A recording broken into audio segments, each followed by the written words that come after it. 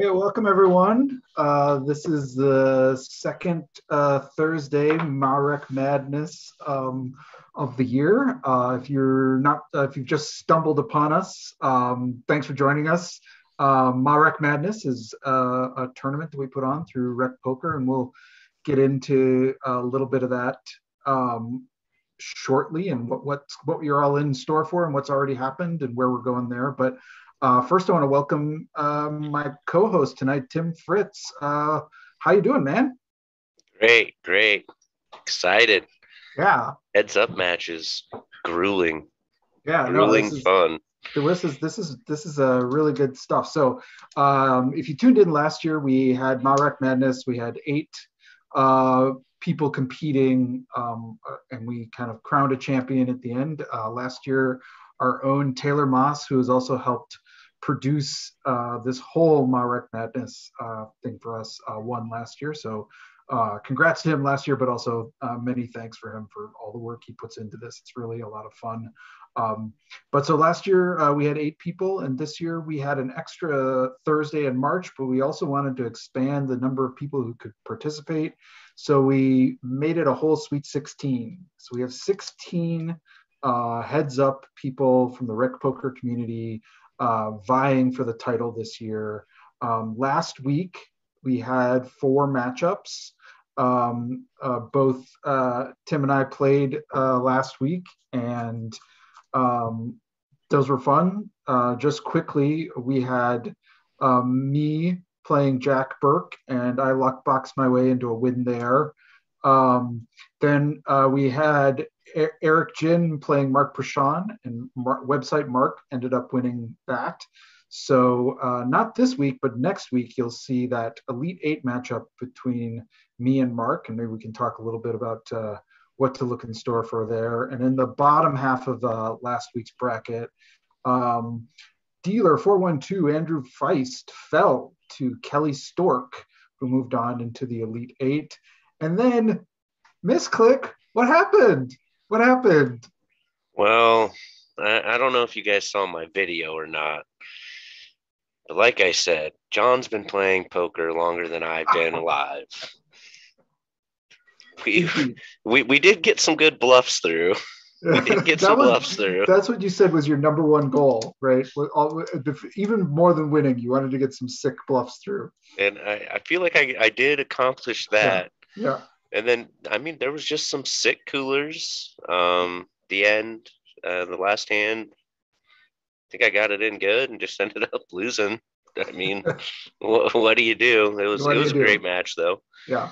He definitely put me in some spots, too, where I was like, oh, man, like, do I call? Like, he is just barreling into me. Like, I'm light here. I feel like I should call, but I got to fold. Like, he was tough. He was tough. No shame in losing to Poker Geek. He's a tough player. He always a very modestly tough player. Even his video was like, "May the worst player win," but we know he's got some poker chops. So that was last week. So those next week we'll have not this week, but next week we'll have my matchup with Mark, and then Kelly's matchup with John as part of that Elite 8 matchup, as well as the winners from tonight. So let's kind of focus in. We've got 4 matchups tonight. The first matchup that we're going to see is the aforementioned previous champion, the reigning champion, Taylor Moss, the number 1 seed, taking on Oslo Borger, Tron Vidar Stensby. So that is the kind of the magic 116 matchup that we're used to seeing in March Madness. So that'll be our first matchup of the night. What are your thoughts on that? Before we kind of get to the other ones, what are your thoughts as you kind of think about the first matchup we're going to see? I mean, I'm a big David versus Goliath guy. I mean, let's go David. Like, let's go Tron. Like, nothing against Taylor, but I love to see the underdog win. Like, just like in all-in situations, if the short stack gets it in against aces, I root for them every time. And that's one of those things about these heads-up matchups, too. It's just one and done, too. So anything can happen. That's part of the madness. Yeah, I think this is going to be a really interesting matchup. Trond is a very well studied player. When he contributes to our forum posts, it's always really thoughtful. So I think he's going to give Taylor a run for his money here. I think this should be an interesting matchup to kick off the evening. And of course, I mean, Taylor's a superstar, so that will, you never know where this one's gonna go.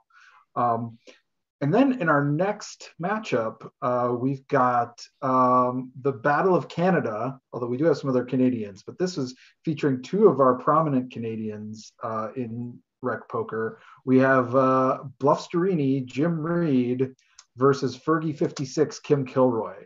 And this is one of those matchups that everybody circled, I think, when they saw the opening round and said, okay, this is that one that, like if I can only make one, this is the one I kind of want to check out. So what are your thoughts here on the old Bluffsterini versus Fergie 56?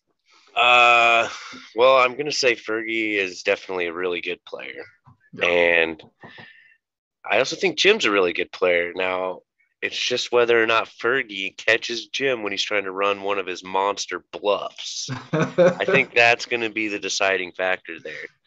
And I will say that when I was filling out my bracket for this whole thing, I was just going matchup to matchup like, man, like there's just not one like clear cut where I'm like, okay, this person's going to win. Okay, this person, like every time I was like, this is a toss-up. Like, this is hard. Like, it's. I think that's going to be a very tough matchup, I think.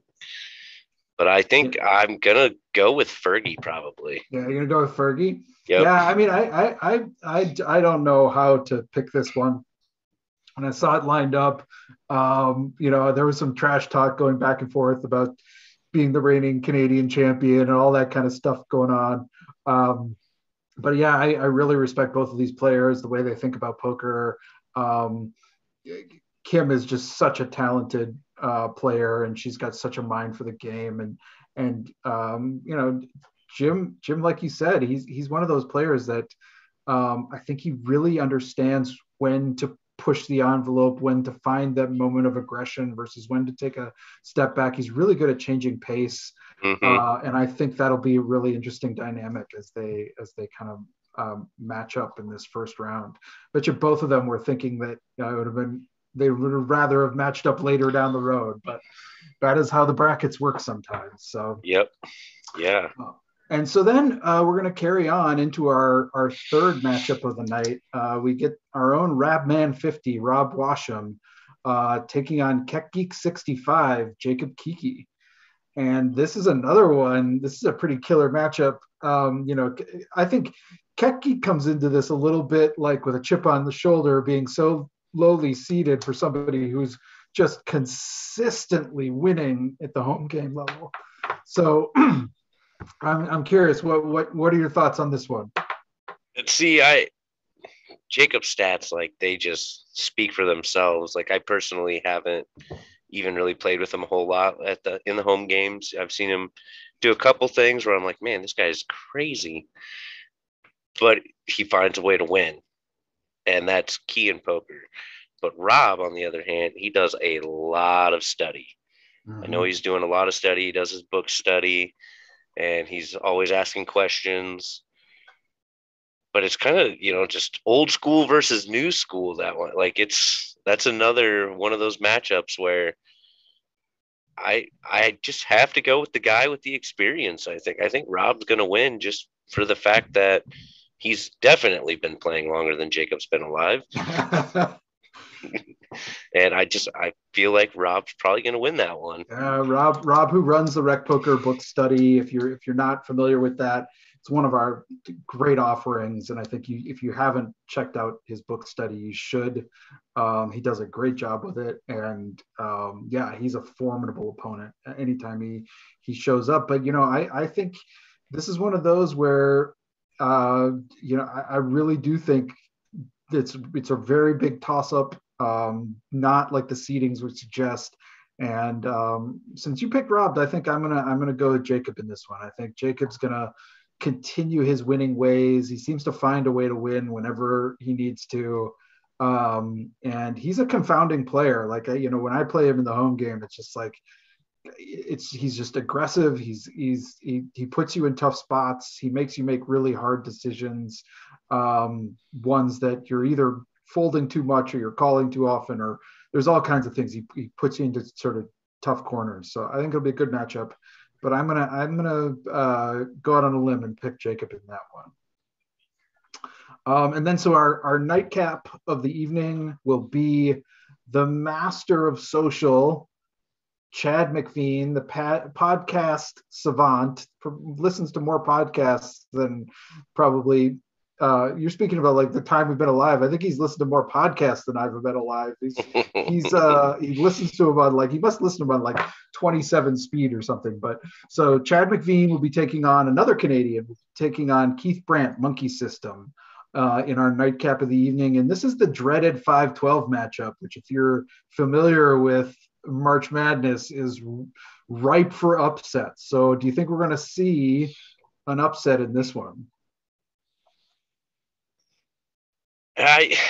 This matchup's also tough because I feel like, if it was a mixed game, I would just automatically pick Chad, no doubt about it. He's a mixed game crusher. Keith puts a lot of study in. And I think that might be the edge here because I definitely know Keith puts in a lot of work off the felt when Chad's listening to podcasts. Yeah.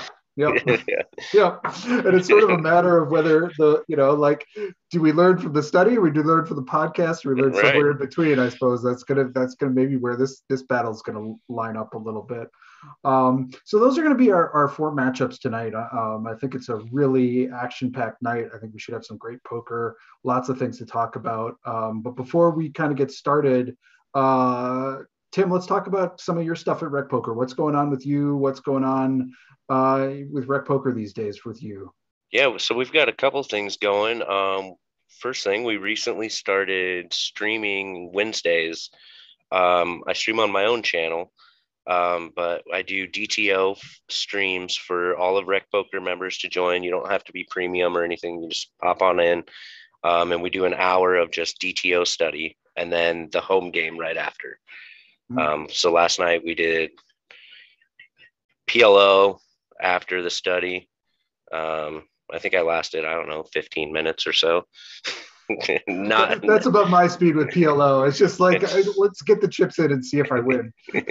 It was definitely interesting. I'm not a PLO guy. There's many other variants I would rather play, but the DTO stuff is awesome. I think, my big thing with DTO is they say, do 50 hands a day and you'll get better. So last night in that hour, I think I was able to do 120 to 150 hands that we made it through. And I actually hit my new streak for hands correctly in a row of 16 in a row without any mistakes, which is pretty cool. Yeah, nice to do that on stream. Yeah. I was like, oh, all right. And then we also just released my coaching in the Rec Poker coaching. If you go in there, basically what I'm doing is if you have any hands that you're not for sure pre-flop and you want to see if what you did is correct, I can run HRC sims for you. And basically they range from one hand at $8 all the way up to a package of 10. The most being like an ICM PKO sim because those take forever to run. 10 of those would be $100. And then there's just different variants in between, like $8 and $100, depending on the amount of sim, what you're looking for, all the way from just regular chip EV, ICM, bubble, PKO, ICM, PKO, bubble, all of that. Wow. And then also for $100, you can do an hour with me and I can train you how to use HRC.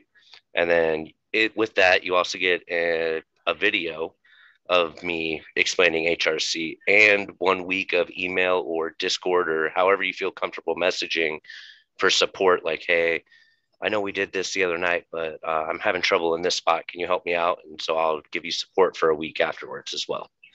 Very cool. Very cool. And so that's live right now on the site. Yep, it is All right, live. well, You just have to go to coaching. all right. Well, go check it out. Go check out coaching. And if you're kind of curious about both some of these pre-flop spots, as well as kind of down the road, because like some of your stuff with DTO goes post-flop and stuff, and we're talking about, Yep. where we go with that too. So go check out all those things. Cool. What else? What else is going on with you? Anything else rec poker wise or poker wise or those kinds of things? I mean, I did just make a Twitch affiliate the other night. Nice. I was talking with the Benz. He's a streamer for ACR, and he wasn't able to stream his home game. And so he offered me, hey, you want to stream my home game? I'll tweet it out for you. And then we were doing giveaways in the chat. And I think just in that one night, I ended up with like 50 new followers, 60 new followers. At one point, I had like 70 people in chat. By the way, that's very hard to manage. it was definitely a little bit of a learning curve at first, but we had a blast. And that just put me over the edge, which was sweet. And he does all kinds of giveaways. I shout him out on Twitter all the time if you guys are interested, but he does giveaways on all his streams from 660 stakes in his home game. If you comment like, yeah, I want to play your home game, he sends you the buy-in to get into his home game. And then if you make the final table, he sends you $30 on top of the score. Wow. So probably a good way to gain some followers. I might have to tip into some of his tricks there, but well, that's really cool because that's always I know a big stretch to make that affiliate, because then you can start to expand your channel, do other things with it. You have a little bit more flexibility. You can get those custom emojis or emotes or whatever they call them, right? Yep. So there's all those kind of cool things going on. Well, cool. That's really cool. Yeah. And so the other thing that I wanted to kind of mention in terms of rec poker going on is that we're starting up. There's a couple things you can start looking that I'm excited about on my end. We're really starting to think about how I know one of the things that people have talked to us about is how our content is organized, how sometimes there's so much great stuff going on at rec poker, but it's hard to get a handle on where to find it all, how to kind of wrap your arms around it and figure out which piece of the pie do you want to sort of take a bite out of? And so we're working really hard to rethink how we organize what we do, where you can find it.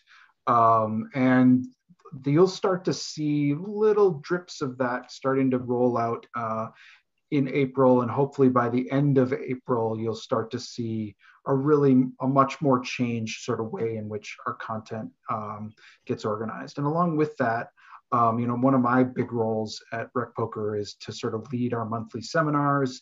And so we're going to be starting to roll out a series of these so that you can kind of plan ahead and look ahead at what we're going to be offering. They'll have some linked pieces involved. And there's going to be some other linked content in the month. So for instance, in April, when we build this, we're going to look at a final table, a simulated final table that simulates the ACR Venom and the table. And along with that, we're going to look at ICM spots. So we're going to be able to have Daro Kearney comment during the seminar piece, but we're also going to have some guest pieces. So like Gareth James, who's been doing some pieces with the Rec Poker for a while, will be joining us for Q&A sessions on the monthly topic. We'll be aligning some of our learning with partners content to feed into looking at the monthly content. So this month, it'll be looking at final tables and ICM. And then the other piece that we're going to add to this is an end of the month Q&A, where we're going to have some people and maybe some special guests coming to talk with you after you've had a chance to digest all that content, look it over, look at the seminar, and then come in for a live Q&A where we really talk through and kind of dig deep on some of your questions and some next steps there. So I'm really excited about this, and I think it'll help answer some of the questions about how do I take a bite out of the apple here if I'm not sure where to even start.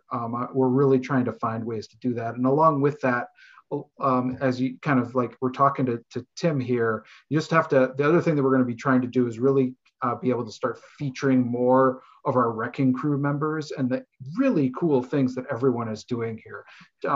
Tim's sort of stuff is just kind of one example of all the really cool things that are going on from our wrecking crew. If you're not familiar with the wrecking crew is, I encourage you to go look it up.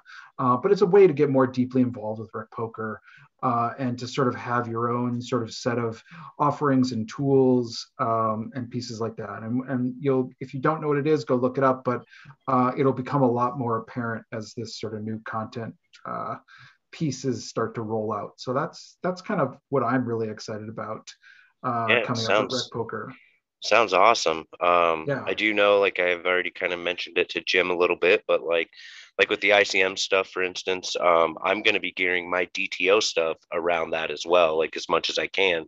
So like next month in the streams and then also in the Sunday session for premium members, we're going to be just going over ICM spots in DTO awesome. From different positions and different stack depths.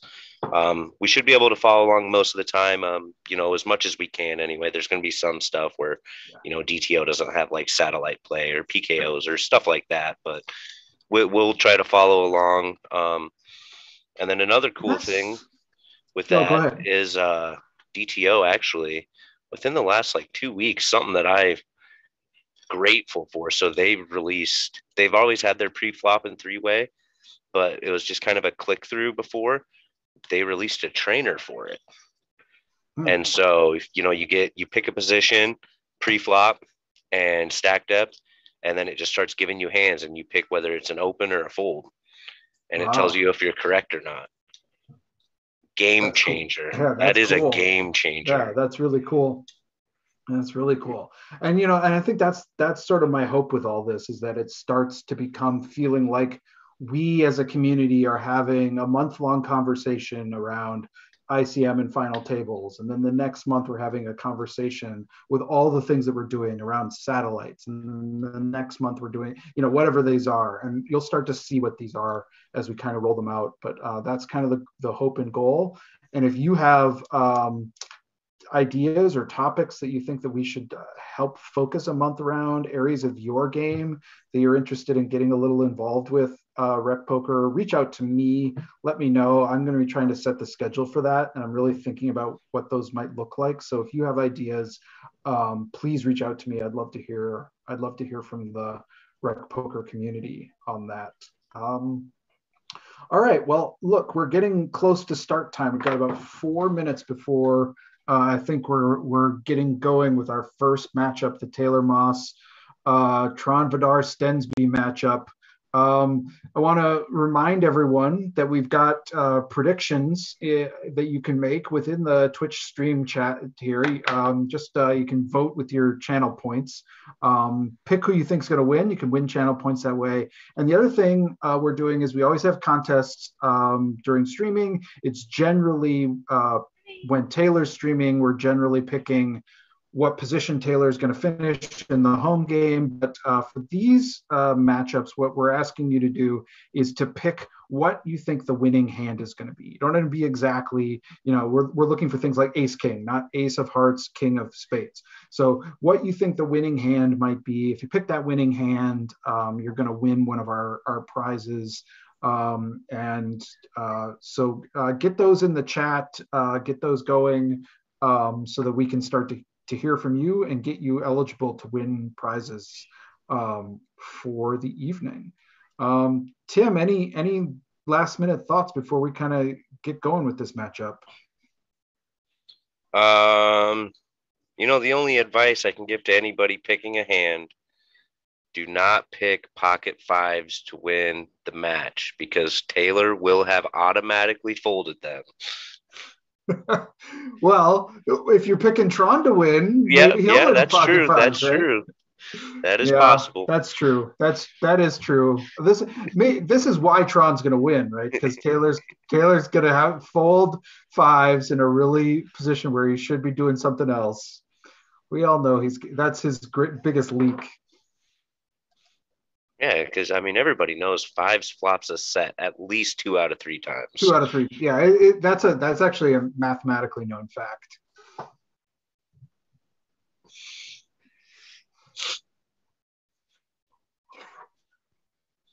All right. So yeah, reminder, get those predictions in, get those hands in. If you haven't seen our matchup again, this is our 116 matchup. I'm seeing that the players are kind of getting ready to get started here. So we're going to be getting close to going here. Um, uh, Tim, as we kind of get going with thinking about these matchups and heads up play, what are some things that you generally think about heads up as if you're approaching a heads up matchup? So heads up is like one of my weaker spots. I really don't study it a whole lot, but what I find works for me is mixing up what you're raising and what you're limping with. Like you obviously just don't want to always raise like your best hands and limp with your worst. You want to be doing a lot of mixing. For me, I don't always execute well, but I try to like mix my raise sizes too with no apparent reason. Like I could have ace king this time, make it 3 big blinds. Next time with ace king, I'll limp. Oh, I have jack 10 this time, so I'm going to make it 2.5. Or, oh, this time I'm going to make it 3.5. It makes you a lot trickier to play if you're just mixing everything up. Mm-hmm. And then generally, like, if you have a pair, just be aggressive. Mm-hmm. I mean, I found aggression in heads up matches really works, Yeah, especially yeah. in something like this where it's a one and done. There's no rebuys. There's no losers bracket. It's you lose, you're done. So people are probably going to be folding a little bit more. Mm-hmm. Mm-hmm. Yeah, and I think that's the thing. People who approach heads up for the first time, if they're not that well schooled in it, it is we just have to really open up our ranges, our qualifying hands, the ones that we continue with aren't they are not this it's not really the same as when we're playing in a full ring, and that is something we'll see as these matchups play out and develop tonight. I think we'll see a lot of hands going, you know, fourth or fifth pair can sometimes be a really strong holding versus a holding that um, we're just kind of getting rid of as fast as we can.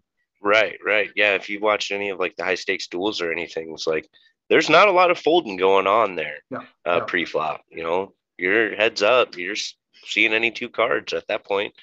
That's where it is hard to make a pair. yeah, indeed, indeed.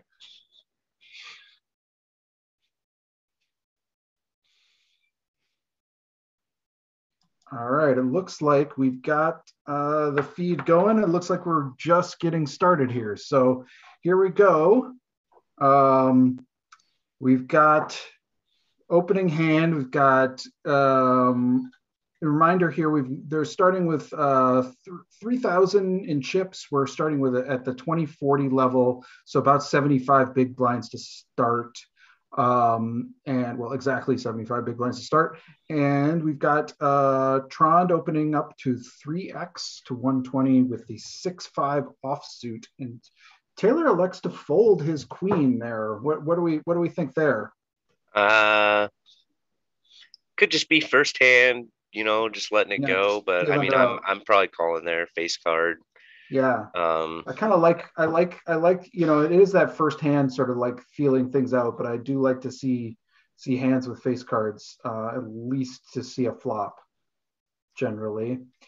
So we get a flop here after Taylor led with the king, queen, queen. He's got backdoor clubs. And as Tron, this is an interesting spot when we have an ace high on a flop like this. It's one where we could continue once and see what happens with our ace high. Aces are a pretty powerful card, heads up. yeah, Um, most definitely. Um, I would have liked to see a call there, but I also think Taylor made it just big enough. Like if it was 50 to 60 there, I think Tron might call, but 90 it makes it a little bit tougher. So he chose like a little bit bigger of a sizing. yep, yep. And we are just kind of seeing them feel each other out here. Taylor's got a nice hand here. If Trond opens here, be curious to see what he does. Yeah, I would expect a raise here if Trond opens. Yeah. Yeah, I would too. We're going to be out of position. So it's a good hand. Yeah, I like this and I like this. I was just going to ask you what sizing you would use. I was going to say I would want to go bigger, like anywhere from 250 to 300. Yeah, I liked that sizing too. Yeah, it was very, very good.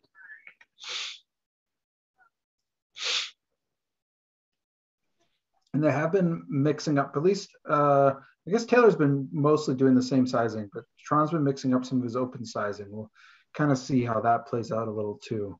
Yeah. Okay, I like the raise with that hand. Mm-hmm. 3 deuce suited. There we go. This is an interesting spot too. He'll play pocket twos, but not fives. Yeah, I know. Just ridiculous. I like the 3-bet with the ace here. Yep. Makes it a really tough spot. It does with the deuces here. We can be ahead a lot here when we call, but we're always in a tough spot. There's no flop without a deuce that we like. Right. So it's a tough spot. We do have position, but our opponents are going to continue a lot, and Tron continues big after the 3-bet. Now, if we put our opponent on, Broadway cards and aces that do this kind of thing, can we ever hang on with deuces there? Or are we just kind of set mining at that point? I think it's just a set mine, really. I mean, it's kind of a tough spot. Yeah. I think his bet size is what does it. He bet so big. He did bet really big. Like you're thinking most aces would downsize a little bit on the flop. Most like naked aces that don't have anything. But for that, I'm thinking like, okay, he's got like queens plus here. Mm-hmm.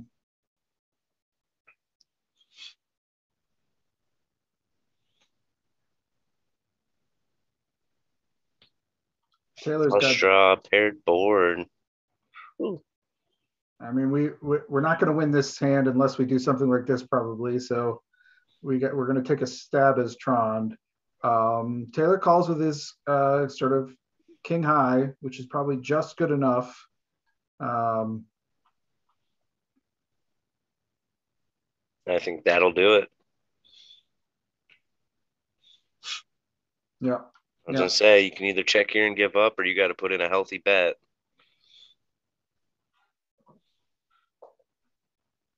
And this is one where I'd like to see Tron kick it up a notch. Yeah, for sure. This is, and I think one of the things that to say about this too is that when we're out of position with these kind of strong holdings, we just benefit a lot from pushing our opponent up. And I would like to see this raise even a little bit more. I was going to say it needs to be bigger, because I would think if it was like 300, Taylor can maybe let it go there. He's still got a really good hand heads up, but now he's actually, this has been a decent flop for him at this point, because Taylor caught a piece of it, but not enough to to really threaten us with our pocket tens. But we don't know that, and the king's got to be a little bit of a scare card for us with the tens as well. Right, especially after calling the 3-bet. Yep.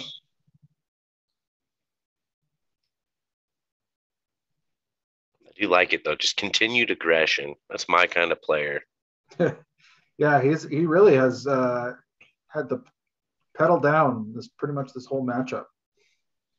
And now Taylor's in a really tough spot. I think, and then see, that's a card as Taylor, actually both players don't like that card. Right. But I think it probably, I was going to say, it's going to go check there. Yeah. It would have been interesting to see how that hand played out on a blank, though. A blank river would have been a little bit more. Yeah.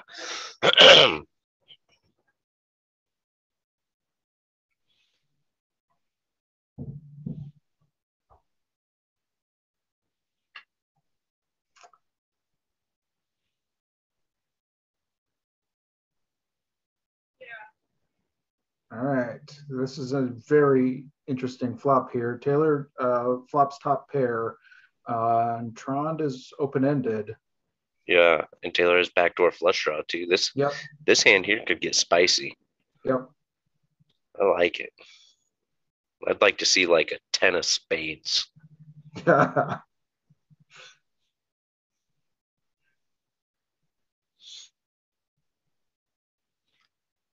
Oh, still spicy.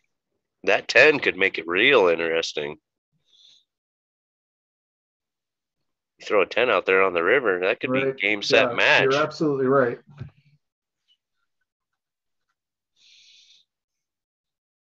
I guess they would chop. Now that I look at it more. Yeah. Got ahead of myself. And I like that. I think that played out kind of like how it should be.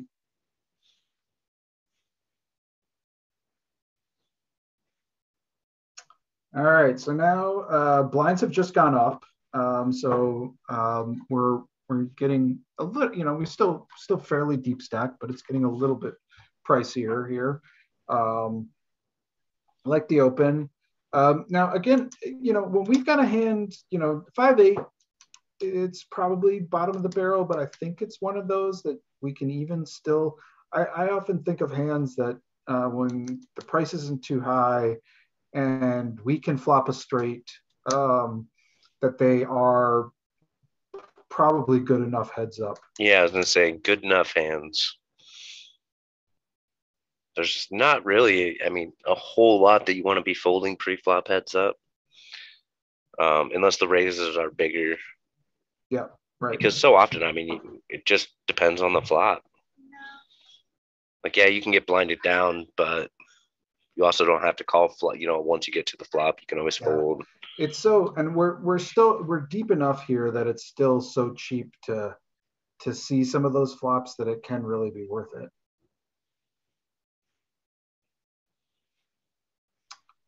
Well, we were behind the whole time as Taylor, and now we're even more behind. But I think this will. I was gonna say that's a card you got to barrel on, and yep, just snap call.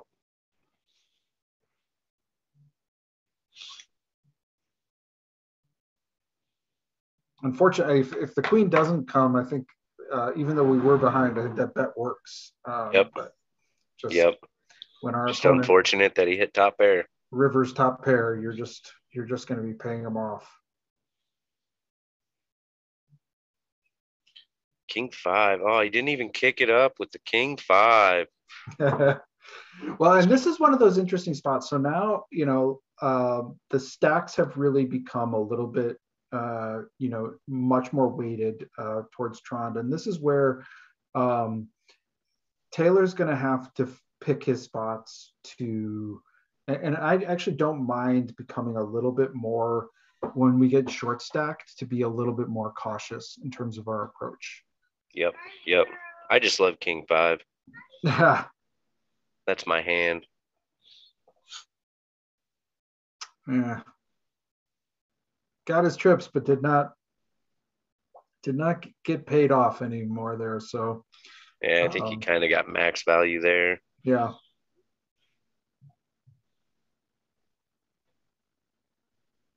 And you'll notice as Taylor is getting shorter stacked, he has now just gone to a min open, which I really like.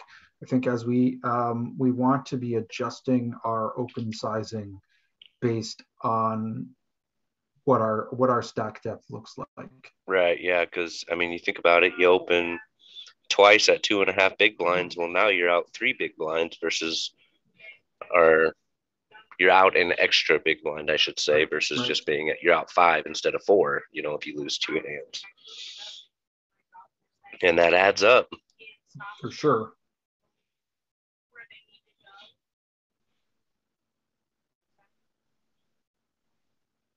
So we call as Taylor, we hit bottom pair. This is one where this is one of those really tough ones where we may have to find ourselves hanging on. This is always really hard though, because when any traditional sort of opening range is one where we are, really quite nervous about the ace and the jack. Right. And if we face aggression here, we're gonna be in some trouble. Now, Tron doesn't have any hope of winning this without a bet. Would you ever consider a small kind of blocker bet here as Taylor with that 7? I actually was just thinking that myself. I probably would once he checks back on the turn, Yeah. because if he had an ace or a king, he's probably betting the turn. Yeah, he could have some jacks and just bomb on us, but if he does, so be it in that situation. Um, but I think I would go for a small block bet, like even 20% pot. Yeah. Sure, you open yourself up to get raised, but a lot of the time he's either going to raise you with the nuts or he's going to fold. Mm-hmm, mm-hmm.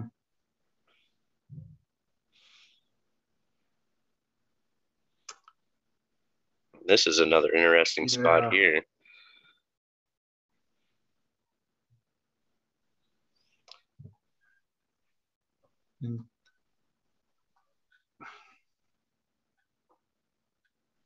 So this is a really, I was just going to say, if this board gets, I think this might save Taylor because this board just got really dirty. Yeah. There's a lot of stuff that come home with that card that Yep. makes an 8 no longer good. I feel like the price is just too much. Yep. I would like to see like maybe 100 or 130 and maybe Taylor can call. I think the price was just a little too high. But I also thought the price was a little high on the turn as well. Mm-hmm. Yeah. I'd like No, to I see wouldn't a 3. mind, I was going to say. popping this for sure.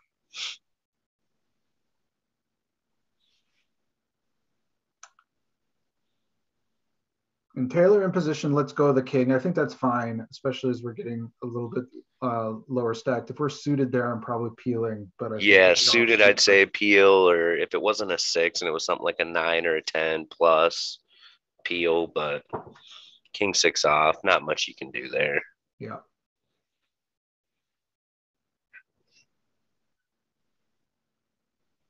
Like to see Tron bet here. Yeah.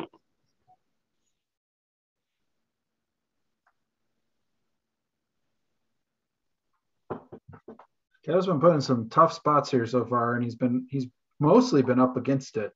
Mm-hmm. Tron did have that 1-8 deuce, and now he's got 8 deuce again. Let's see what he does with this. Is he just going to open fold it, or is he's going to get a little spicy with it? And he's going to outflop him. That is the story of a heads up Oh, match. well, that's going to make matters. I don't know that he's going to get much out of Tron here, but certainly has a nice looking hand right now. I think sizing. Oh, He did get a call. yeah. I think All right, so I'm let's talk probably about this. folding On there. this river, we've just been called. We have the nuts. What are we doing? How big are you making this? I like a small to a half pot Yeah. personally. Something that I think is going to get called. We could also just polarize it. Look like we're in desperation mode because we've been kind of losing a lot. But on a straight blank, And he got max he value. got the call there. I think I Um, would probably fold the 8 deuce there, but yeah. Yeah, I again, never it's hard to know make a whether pair I'm heads I'm up. going bigger in those spots, trying to target like a queen, or whether I'm going smaller, trying to target something like an 8. Um, I can those are the I think really tricky river spots Right, where you're especially like, because another line is to go like 20% a pot and hope that you get raised by top pair. yeah. It's just rivers are tough. Yeah. Rivers are tough. All right, blinds are up again, and we've got both players with an ace in their hand. Ooh, Tron gets tricky and limps the ace. I like it. Mixing it up. Taylor's not going to have that. No, went pretty big too. Just about 4x. Just under. Yeah. Ooh. Ooh. Ooh. What a Ooh. spot. Oh, I mean, if you're gonna limp ace four, I guess that's the way to do it. really Now what do you do interesting. with ace nine? I mean, I think you gotta call. I Yep. think you have to call. It's not a big enough um, raise there from Tron for me to let go of a hand. Heads up, ace nine is a Yeah. really strong holding. Oh, and when he checks back, if I'm Taylor, I'm going gas to the floor here. I'm probably going big, like 600. If he got lucky and hit the 10, so be it. But when he checks back, whew, those checkbacks get me into trouble. It's good. So noted.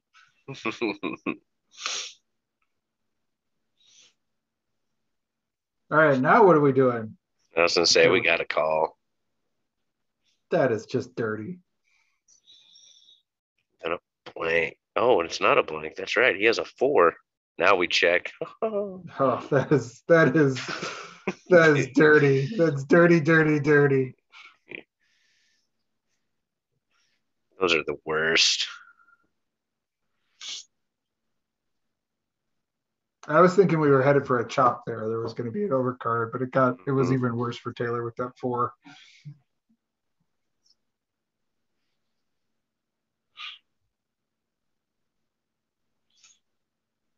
So far, Taylor has had a pretty bad run of making second pair when his opponent has a better hand. Better hand, yeah. It's been tough. And Tron's been playing him tricky too. Like, here, Yep. I'll just check to you and hope you have a little piece. Last diamond comes home. Is Tron gonna bet or is it gonna go check check? I think if he checks, it goes check check. Yeah, I Ooh, think he's got a bet here. I don't think we can be too nervous about diamonds the way this has been played.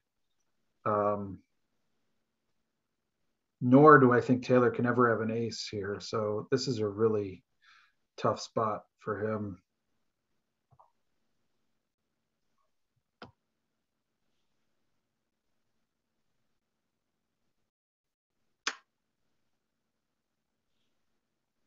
Got value too. That's a tough spot. Like he can mm-hmm. have a lot of bluffs there.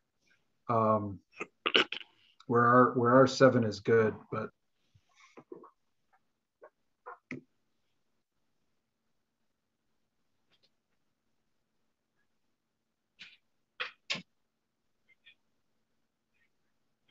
Does Taylor have about 15 bigs? Yeah, as I say, yeah, he's got a jam.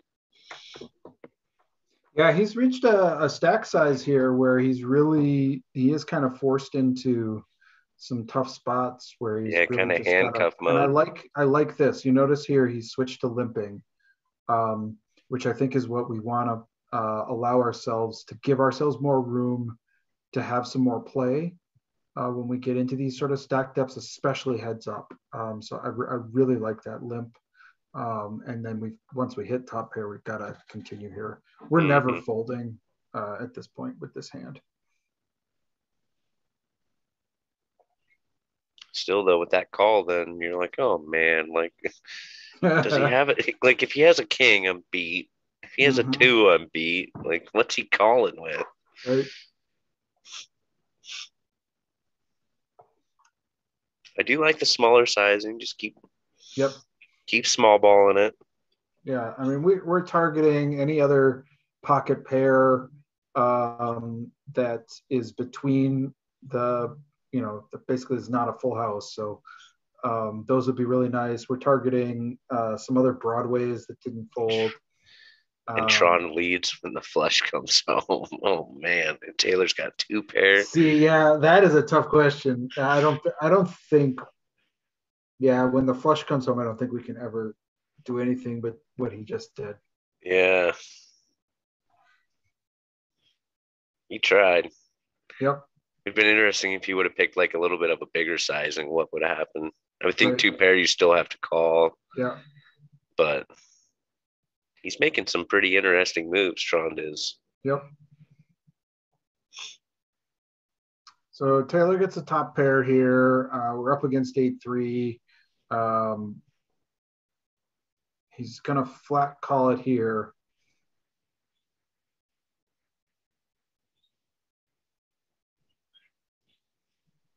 I wouldn't have hated a raise there by Taylor. I was just going to ask about that because like I think we are getting low, but I think it's an interesting spot to raise there. It gives us a little bit of protection, but it also it forces our opponent to, like to make some decisions with some tougher hands when they have a lot of the initiative to start. 60. We get a little blocker bet here. Or was it a misclick? Boy, I don't know what to do there. I think I might even be raising there. But I don't know.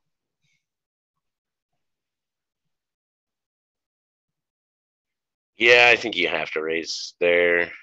But then it's so tricky. Like I say that, but like when I'm physically playing myself and I start facing like a one big blind bets, I'm like, what are they doing? Like, do they just have the nuts and like they're trying to eke out value because they don't know what I'll call? So they're like, he has to call one big blind. Right.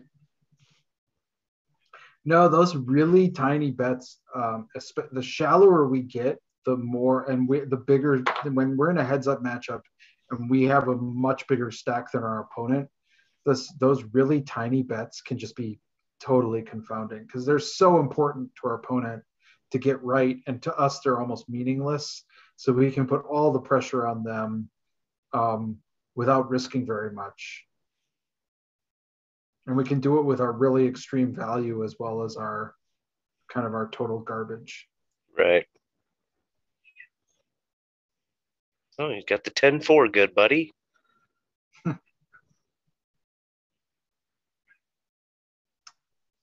Open it up. I'm curious what Tron does here.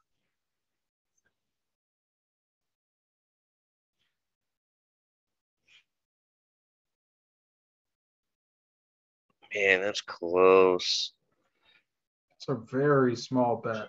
Yeah, I was going to say, I think it was just small enough that you can call, but you can also fold because it was like just over 2x Taylor's bet. That was close, 10-4. I mean, it's basically hoping for a flush or a 10. Not a good hand. So yeah, but that's a tough spot.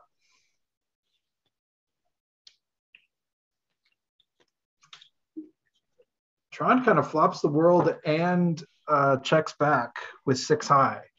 That's an interesting thing. And I would have really liked to bet there. Yeah. But it may work out for him in his favor, having checked this through.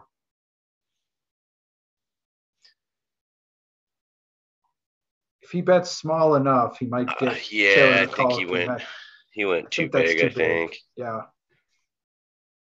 A smaller bet, and I think Taylor can call having just because of the sheer fact he has a 6 there, and he's kind of blocking the nuts. Yep. Oh, this is. Whew. Well. Good game, Taylor. Unless you hit a queen. If anyone guessed ace king in the chat, I think you might. Oh man. I think if anyone guessed ace king, we might have a winner here.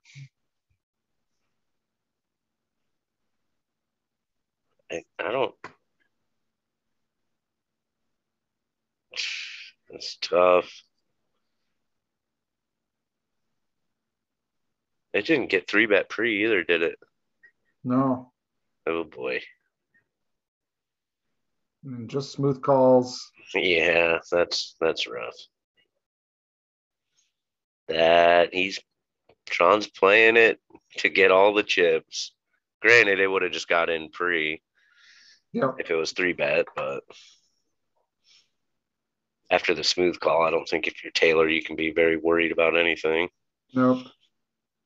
Now, if Tron jams, you can kind of think, well, shit, like, does he have 2 pair? He smooth calls again. Now Tron's just got to put them all in. That's what I would do. I don't want to risk a check back here. 673.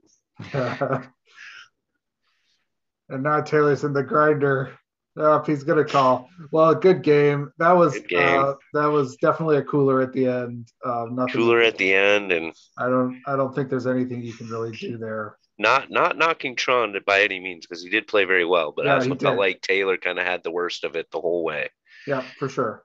But it was definitely boy, and I'm looking back at the chat. We had Ace Jack, Ace 10, Ace Queen, Ace 8, but no Ace Kings were guests. Huh. So, but a lot of Ace X was guests. So, people were around the right area, but didn't quite pin it down. But we're gonna be shifting gears now. Good game to Tron, good game to Taylor. That was really well fought out. Well, good match. Any thoughts on that before we sort of move on to sort of getting ready for the next one? Like you said, I think it was a really good match. Tron played really well. I don't have much experience with him, but he definitely played really well. Taylor got put in some interesting spots often with second pair. Yep. And I think he played well for the hands he was given and the hands he was against. Yep, I agree. And I think Tron played really well too. He had those moments we talked about where he got really aggressive at the right time. He had that one really nice bluff with the 8 deuce. It wasn't just card distribution. He played really well there as well. So good game to those two. So I want to remind everyone again, we're gearing up for our second matchup. This is the Battle of Canada. Kim Petvet Kilroy versus Jim Bluff Sterini Reed. Get those votes in. Predict who's going to win our second matchup, and let us know what you think the winning hand might be. We've already seen Ace King. Will it show up again, or will some other hand sneak in there for the win in this matchup? Can't believe nobody guessed Ace King. Yeah, I know, right? It's a pretty good guess. Yeah. But the thing about it, heads up, it's always some like garbage, like somebody gets low and then somebody calls off with like ace deuce, right? And then like they win with ace deuce. So right. Well, so any thoughts about what are you expecting to see in this next matchup, in this matchup number 2? I think this is going to be a I would say, executed match. I think there's going to be a lot of plays where we're like, okay, yeah, that makes sense. That makes sense. I do think Jim is going to try to get some bluffs through. Petvet is going to play by the book. Mm-hmm. A very well-studied player. And I think it's just this is going to be a grinder, I feel. Yeah. I don't know if too many chips are going to be flying around. Like I said, I think Jim might try to get a little spicy, but at times. But I think all it'll take is one time getting caught, and it's going to turn into just a small ball grinder. Yeah. Well thought out, well executed poker. Well, this is truly one of those marquee matchups. So I've been kind of looking forward to this one all week. I think the players are getting ready, so I think we're gonna switch over to there shortly. All right, I think here they are. So we got them going. This is going to be one heck of a matchup. Get those predictions in. Reminder. Well, there it is. Maybe it'll be first hand. We'll just see Jim run one of his wicked bluffs. This will be a one-hand matchup, right? And anyone who picked Ace King, you're going to win. But no, he just folds. So he doesn't bluff every hand. We've just learned that. I seen he gave thumbs up, so Fergie must have showed. Yeah, maybe. They both have the Canadian flags going. That's awesome. Love it. Love it.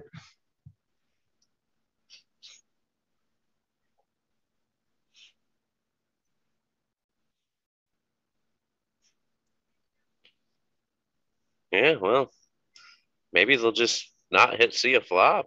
Jim's not really getting any playable hands here. This might be one of his best hands yet. Yeah, it has been so far. But we all know Jim. He's going to get fed up. Yep, he's going to see a flop. And two aces are going to roll off when you have 8 high.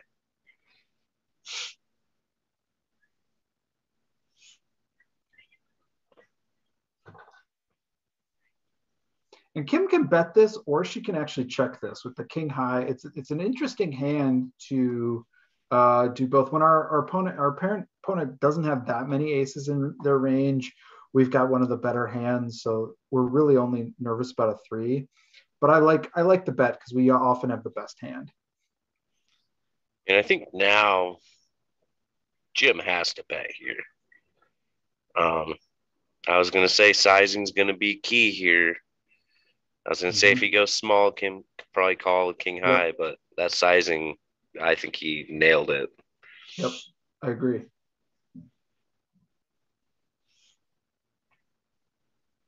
I'm going to see a limp here. Like it. I was curious to see if Kim was going to raise this because like some theory might say we're going to raise some of our absolutely worst garbage hands, but she might do that with some of her offsuit ones. Right. I was thinking offsuit.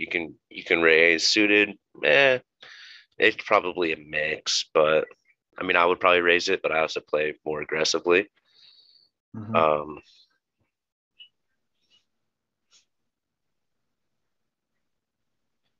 Nothing going here. Who wants it more? Yeah, Jim might bet with the Queen of Hearts. That's what I was thinking. Queen of Hearts here. He can bet and just take it down. Yeah. And he goes for a big sizing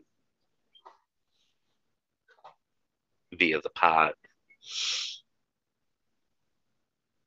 Another one of these, deuces hands. They're really tricky to play heads up. Yeah. Well, in general, but heads up especially. Yeah. I haven't studied heads up ranges, but I would like to assume that they are pretty wide. They are.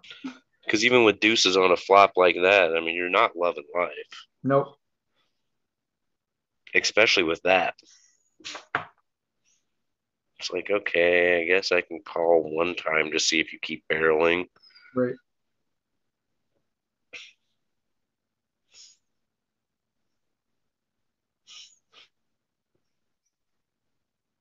And Jim has been taking a kind of a limping strategy here.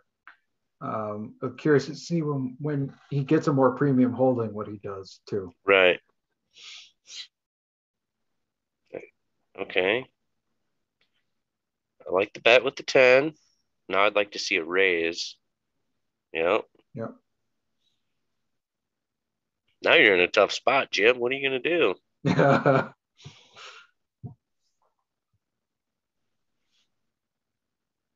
He's going to call, and then now he's going to rep the 3.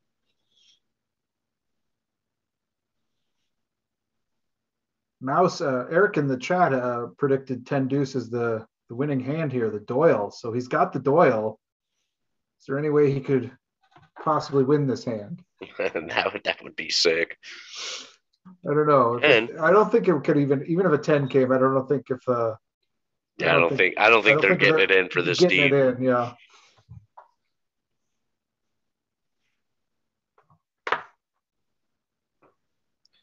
Now, if it was me and Fortune, it's a different story. We go at it and peel.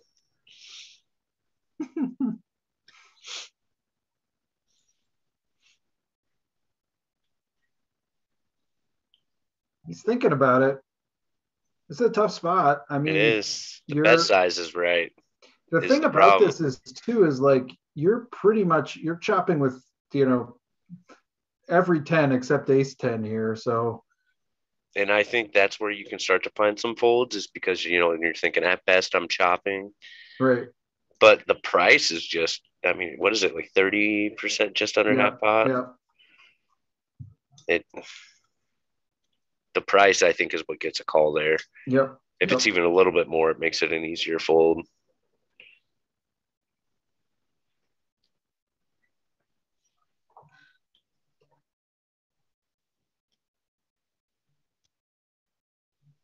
Not much doing on this one. This is going to come down to who wants it more. Yeah.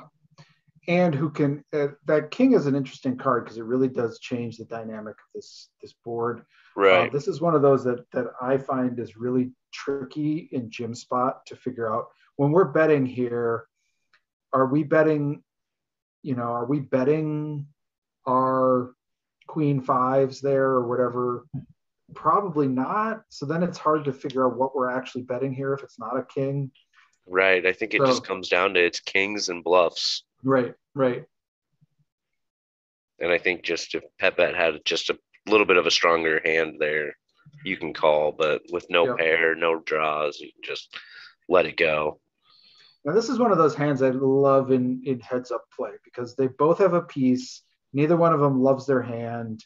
But they're also hands that we're supposed to hang on a little bit with if we start to see. I mean, this may just go check it down because we both have some showdown value. I do not mind a bet here from Jim. Yeah. Just a big note here, versus the last match, like I thought it would probably be. There's a lot less betting going on. Mm-hmm. Taylor and Tron were definitely mixing some chips up a lot more. They're playing kind of closer to the vest, a little bit more of how you should play. Jim put in a nice 3-bet there with the ace. I like it. I like that. I like the call with the jack 9. It's close enough. Okay, we got a gutter as Jim. We've got the initiative as the 3-better, but it's not really a board that we can really continue on unless we have an overpair. Now that is a card that we can represent all day, every day as the 3-better, and we probably should, since we actually have it. And I would like to see like a small bet here. Yep, agreed. Really small, actually. I'd like to go 100 to 200. Yeah, somewhere in there. Just to get, okay, like you could have a draw, you could have any face card, and you're still going to call. Now that we kind of missed that street, I think we want to go, and it's been checked back. I think we want to go bigger here, but it's going to be very hard to be called.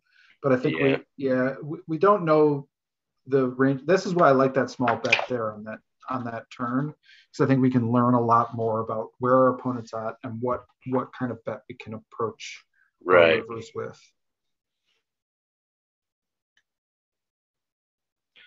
So here's a hand that could definitely get some chips in the pot. Yep. I definitely think Pet Bet has to call here.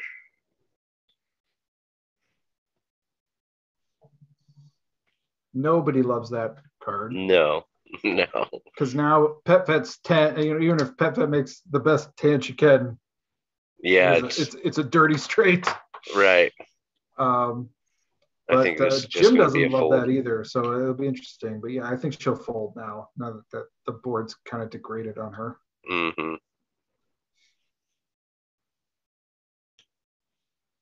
All right, let's see a queen on the flop. You just want blood in the streets every That's right.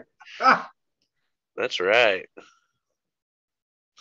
How about Queen 9-8 then? How about that? Yeah, that. Yep.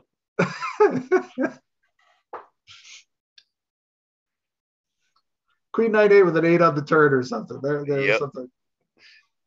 That's about how it would go too.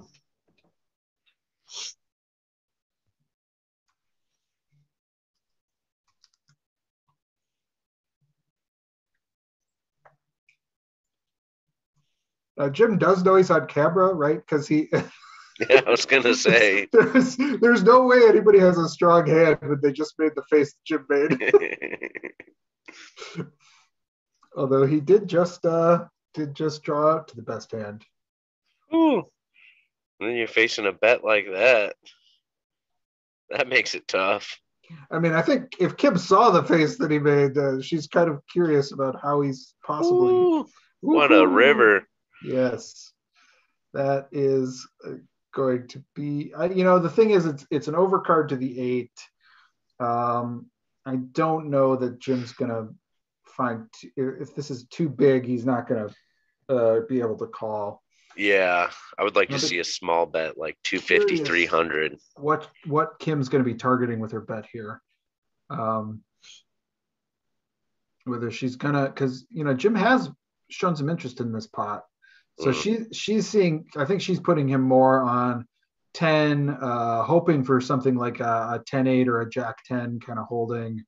But I think we pretty much have to fold if we're Jim. Yeah, it's too much. But he might find a call. He's looking a little curious. Yep. He's thinking, do I want to sleep tonight? He's got the queen blocker. That's big. I still think though, like a 200 to 300 size bet, you way downsides, I think gets snapped off or called for sure. Yep, agreed. The sizing, you're basically targeting 2 pair plus. Yep. And that's one of those really tricky things when a hand gets played that way, where our opponent has shown an interest in it.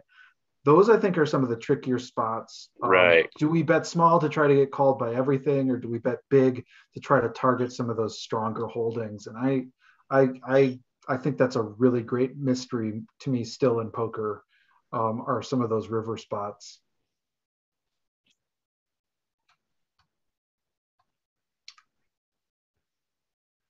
Jim may call a 3-bet here. I was going to say, I think he can call a 3-bet here.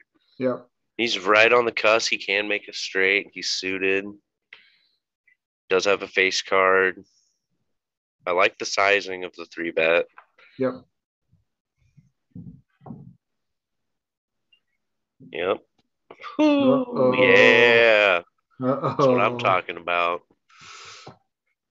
And he's got backdoor flush. Did anyone guess ace? I don't think so, but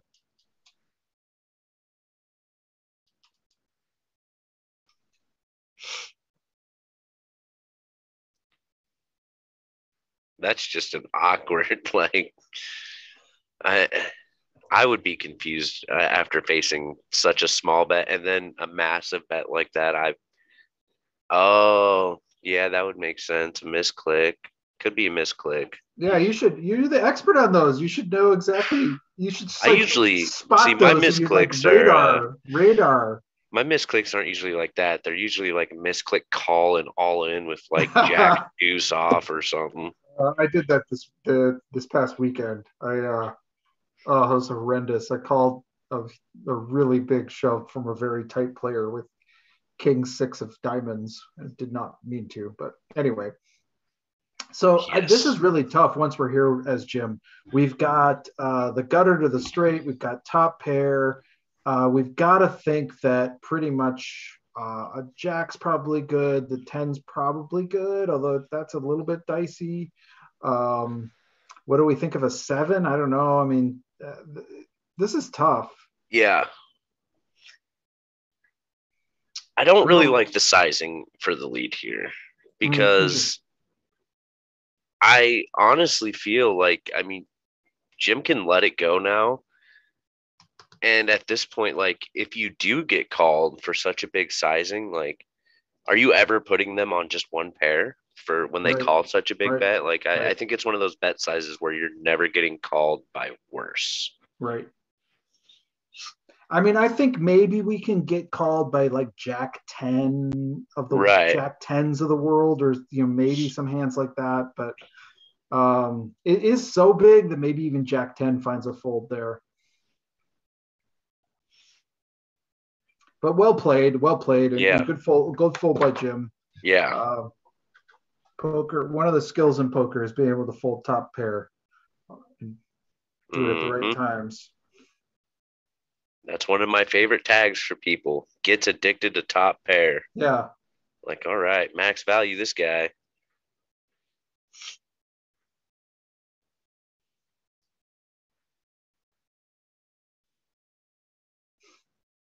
My addiction recently seems to be pocket 9s. I'm not able to fold them very easily.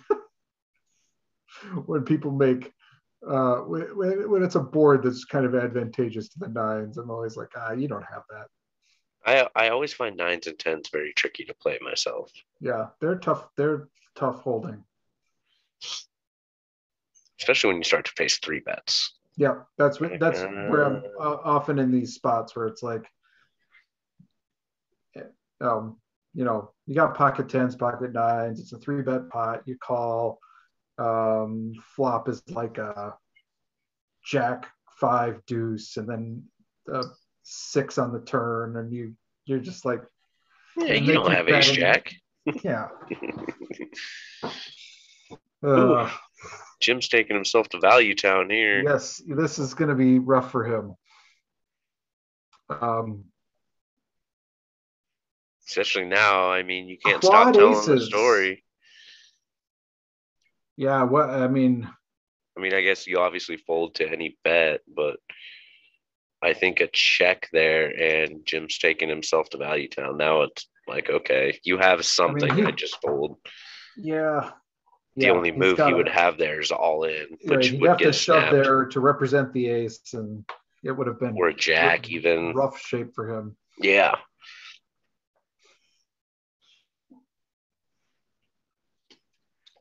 But now we've reached that kind of inflection point that the Tron Taylor matchup reached, where now Kim has built up a pretty sizable lead, and Jim should be adjusting his play a little, trying to get himself into position to see some flops, and not sort of bleed off his chips as much as he can try to avoid it.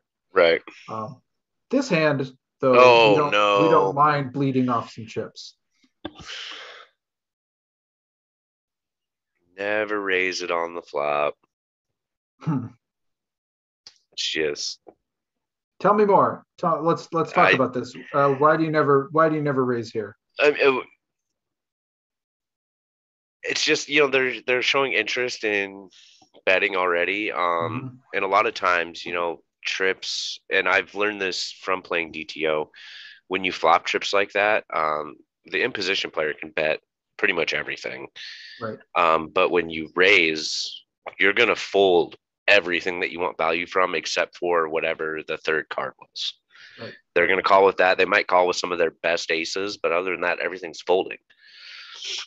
So I think you got to call that street and then check again. And if they bet, then you can raise, or you can just call and then lead the river to get max value. But I don't like leading the flop with trips there, especially not heads up.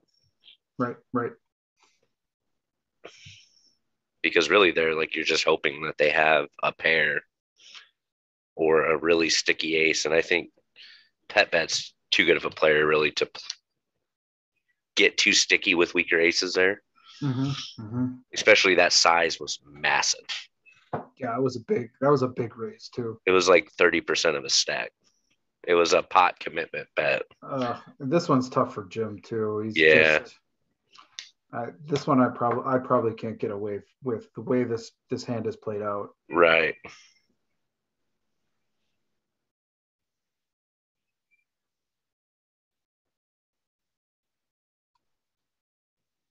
So far with these matches, we've just been seeing one player get just put in the blender time and time again. Yep.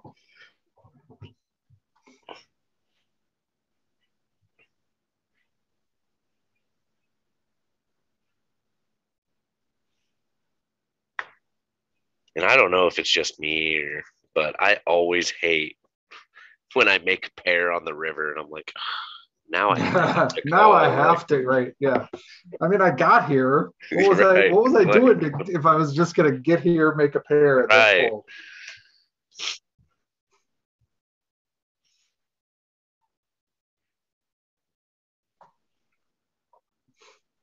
And Jim's getting down to that 20 big blind range, and blinds are going to be going up shortly. So he's trying to figure out a spot, and he takes it here. He's going to 3-bet. I don't hate it, but I also don't really love it at that stack depth. I think I'd rather play as a call there. Once you get shorter heads up, you want to play a little bit more conservatively.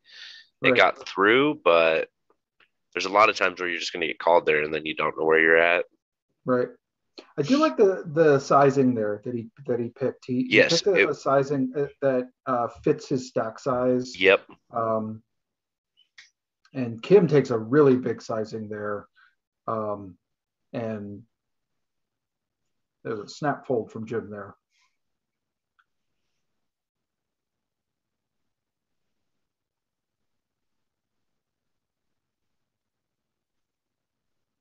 And much to your probably wish, we hit a 7 on this flop. Yep. So this one was a little bit more awkward though, because they both had bottom pair. Yeah, right.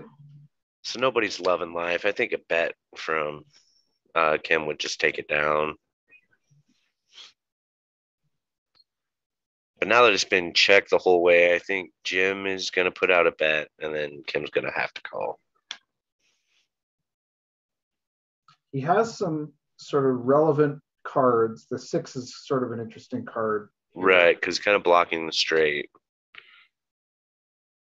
Check. Yep. That's what I would do. And Kim's shoes had it been checked to me. Yep. I think this is one we can fold from Jim, even though we don't want to fold too much. Right.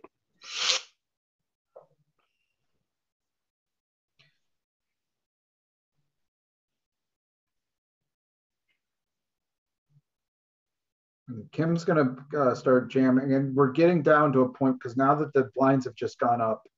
And he's got what, 14 bigs, 13 bigs? Yeah, 14 bigs. So that we're getting to a point where both Jim's going to have to pick a spot where he's shoving or limping, and Kim's going to start putting some pressure on him as well.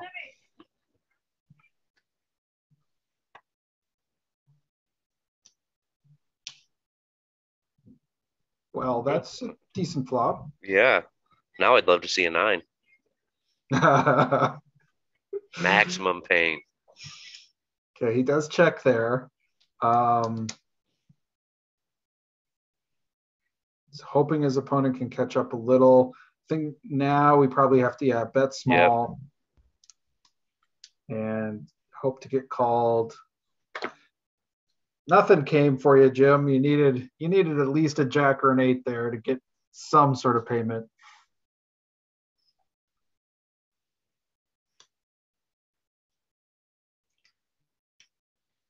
And that's always the worst, when you flop the nuts and just can't get a bunch of value.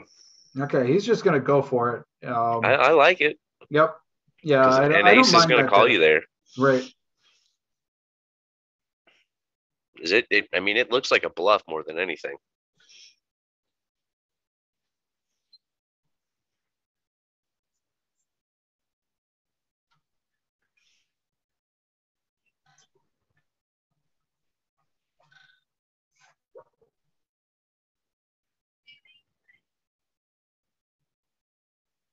Well, Jim has definitely been fighting with the short stack here. It's kind of grinding away. This might help him get a little healthier. Against a limp. I was going to say, against a raise, I think we can jam. Right. I think we're jam. Against a limp, I don't really like a jam. Just kick it up a little bit. It's awkward there. What size do you like there if you're not going to jam? I would just make it 2 to 2.5. Yeah. Just try to see a flop. But then I guess, you get out flop, and then what? But King Queen suited is such a nice hand. It is. You hit a lot of flops.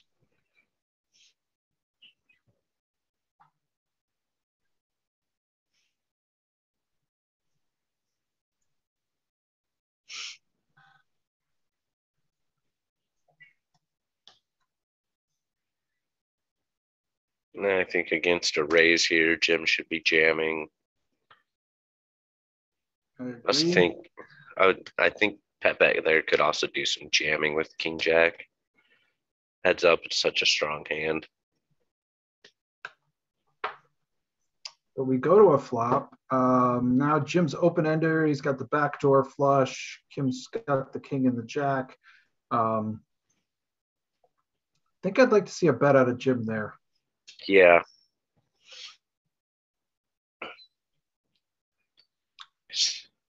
even if it's just a small block bet, because now we're in a kind of a tough spot.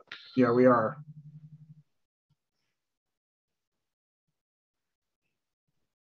And that's one of the downfalls of playing shallow. He finds the call.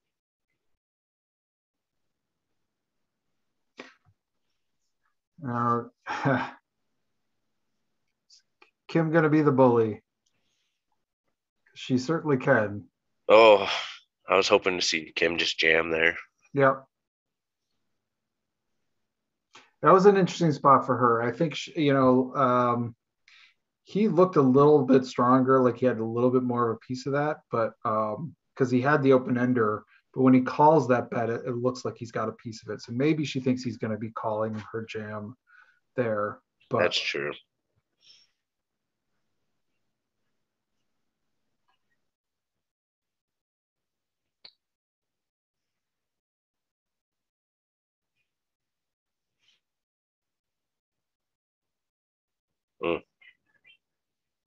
Neither of them out that card. Nope. Well, and this is a limped pot too. I think there's very few aces involved here.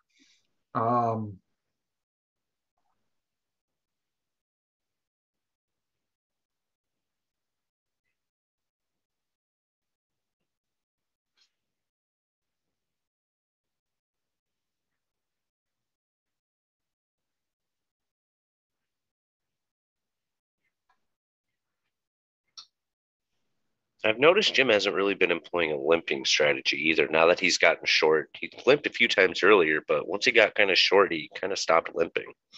Mm-hmm. Yeah, and actually, that's a little bit. If these theory wise, it's a little bit the opposite of what we might want to do. I think the shorter we get, the more we can start to employ some of those limping strategies.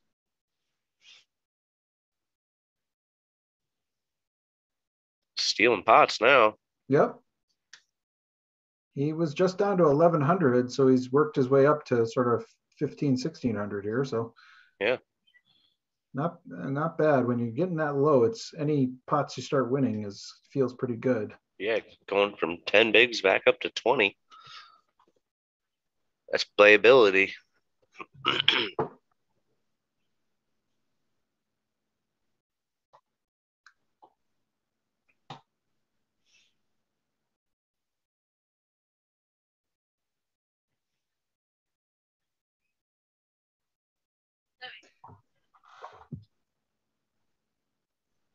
I don't think we can. Well, I don't know. I mean, our king high is sometimes good here.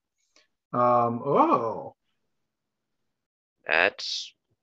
interesting. Yeah. So we've got our gutter. We've got the king high, which is sometimes good.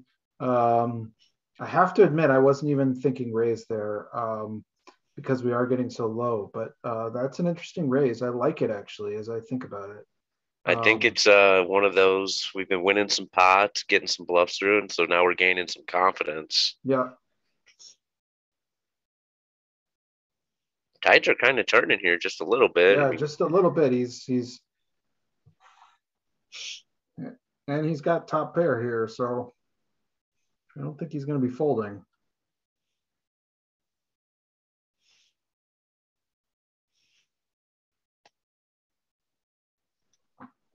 Let's say I think we got a barrel again here.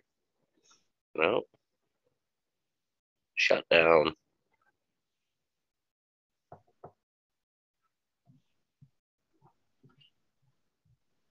It's gonna. I think after the check back there, I think I'm gonna go for a little value on the river if I'm Jim. Yeah, I think that might be right.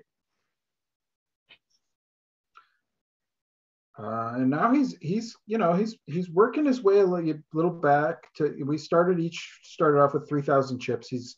He was down to about 1,100. He's now, before this hand started, he had 2,000. So he's definitely worked his way back into, he's still behind, but he's not in dire shape like he kind of was starting to be. A big pot, and we could see a major change. Yep. I love the raise there. Mm-hmm.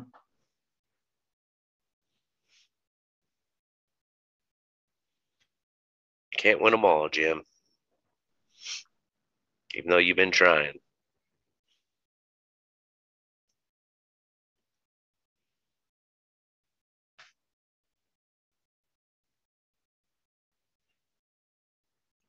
Kim explores the limping strategy here. I think Jim could have raised there. It's close. I don't hate the check, but yeah. Monotone board. I think. Monotone board, top pair with the gutter. Okay. You're gonna turn it into. Yeah, I don't mind turning your hand into a bluff. Yep, I like it. We've got a lot of equity. We often have the best hand. We need some protection. It's an interesting kind of board to do that on.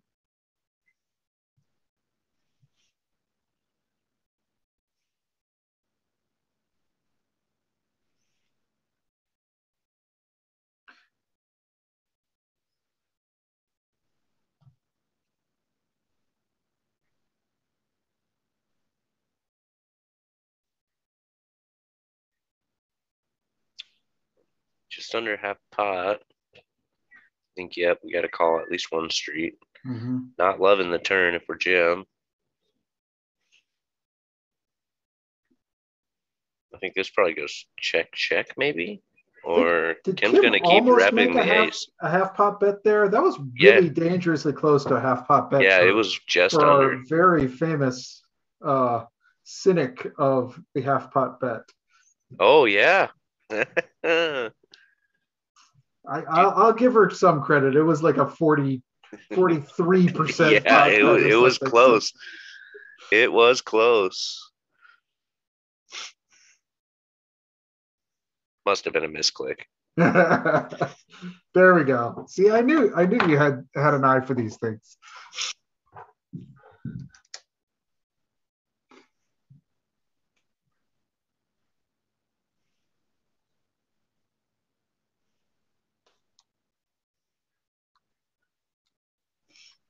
Not a bad turn. Yeah, I don't know. I mean, what do we like that turn or not with our 9? I guess.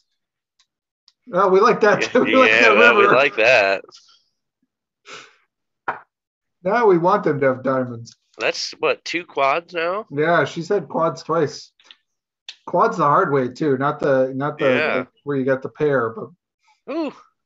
Oh, Jim. You're about to find out some bad news. Yes.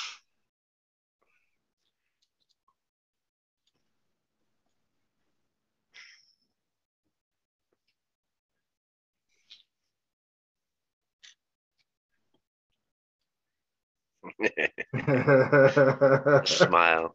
Yeah. Cut speed. Okay. He's going to give it a little bit of the, okay. No, I thought he was going to give a little bit of the Hollywood, like, I have a decision to make here.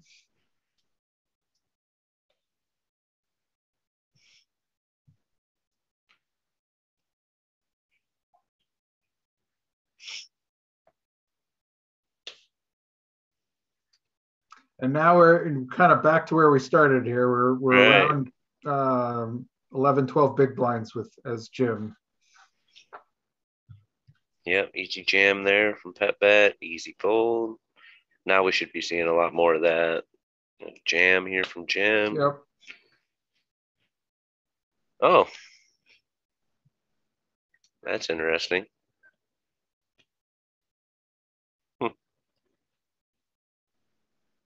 Did somebody call out the Brunson? Oh, a fold. I figured that was going to be it. It was going to be a 10-10 queen flop.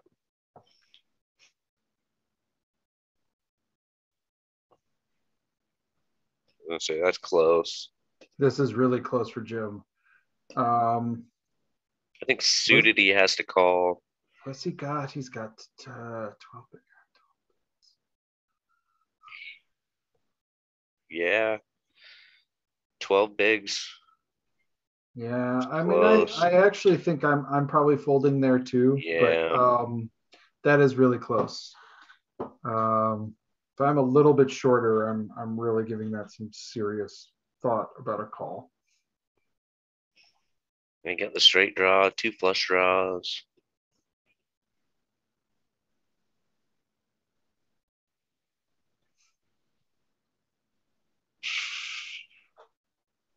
Check back.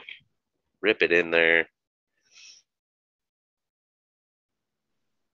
I get real aggressive when I get short and hit a pair and I'm out of position.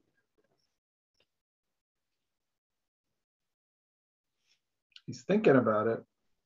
Yeah, I think if you jam here, you're getting called by a 10 and that's it, or over pairs. But over pairs are just putting you all in pre-flop, so most overcards are, so.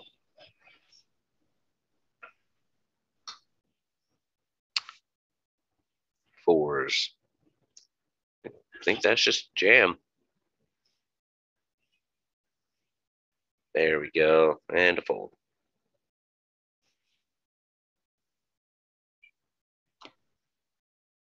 And there's that king 5, jam it.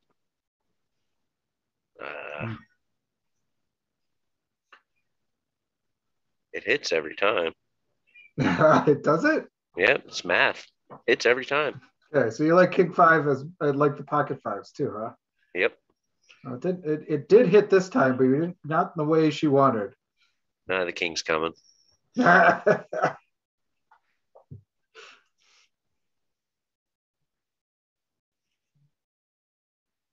not. I'm thinking Jim just probably going to jam here. Yeah, I think he probably has to.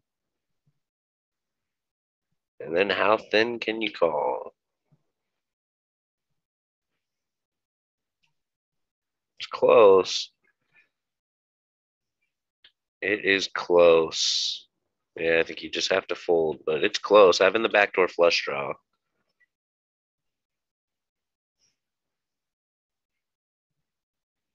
Oh, there's that limp.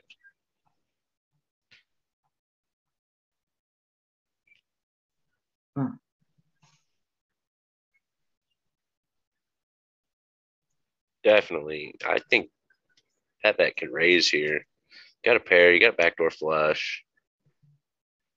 Flush comes in. I don't think we're going to see. I mean, what do we be? Well, I was wrong. I was thinking we were not going to see another bet.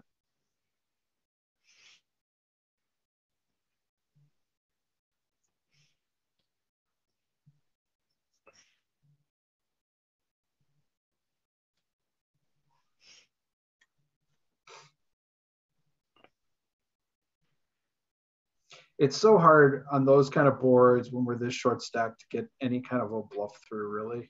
Mm-hmm. That's why I was thinking we might have just given up on the turn there.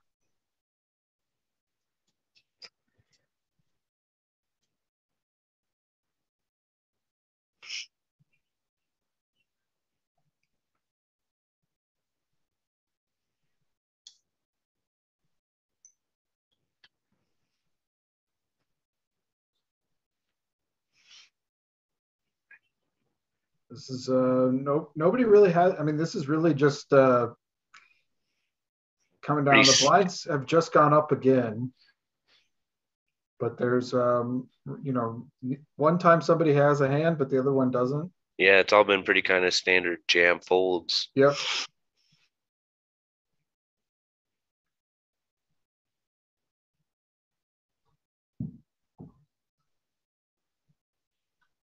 Ha.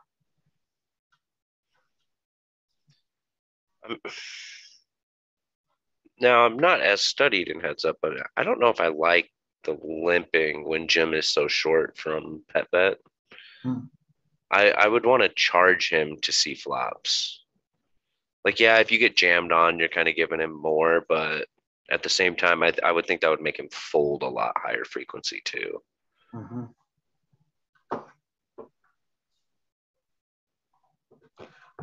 Yeah, I mean, I don't mind having a little bit. There are some spots where I like to have limping range. I think our opponent is going to start to get desperate and raise into us sometimes. But yeah, I think we want to be really careful in constructing that kind of a range. I think if I'm Kim here, I call. I'm on the board. He could be bluffing over cards. Yeah, he could have jacks and eights that beat us, but I think there's a lot of overcards there as well that just like, hey, I don't think you have it, so I'm just going to jam, put the pressure on you.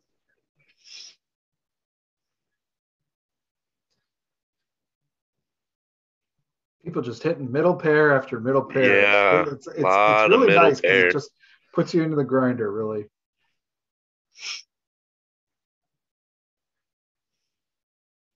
Jim's got his middle pair face. Hide my cheek a little bit.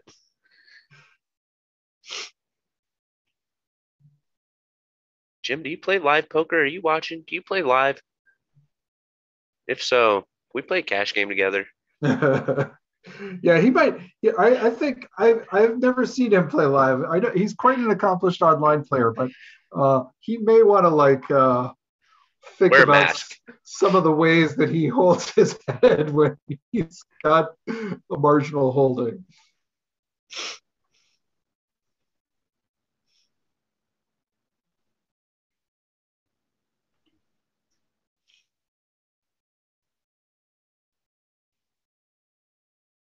And now the blinds are going up. These pots are going to swell a little bit, so there Yeah, could be some yep. swings. Well, and he's just by winning a couple of pots there, because the blinds are going up, he's gone from 10 big blinds to 15 big blinds. So he's Right. definitely making up a little bit of ground here.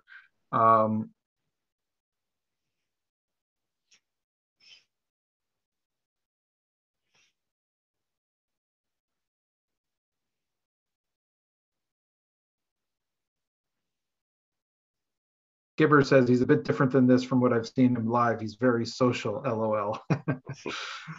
That's what I heard. I heard he was kind of the life of the party in Vegas. Yeah. WSOP tables. What was it, 8 or 9 Long Islands?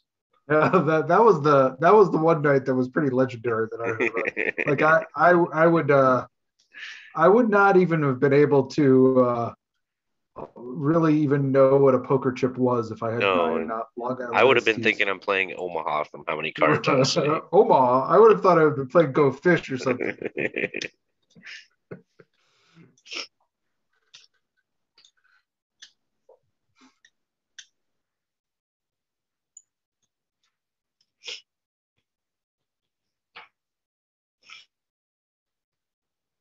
I believe he won that night though, which is Yeah, that that's what he is just said. like he came out a winner. Like I don't know how that's possible.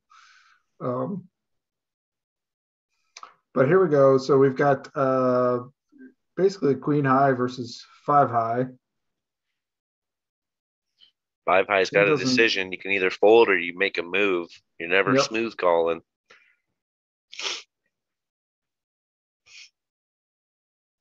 This hand could get in.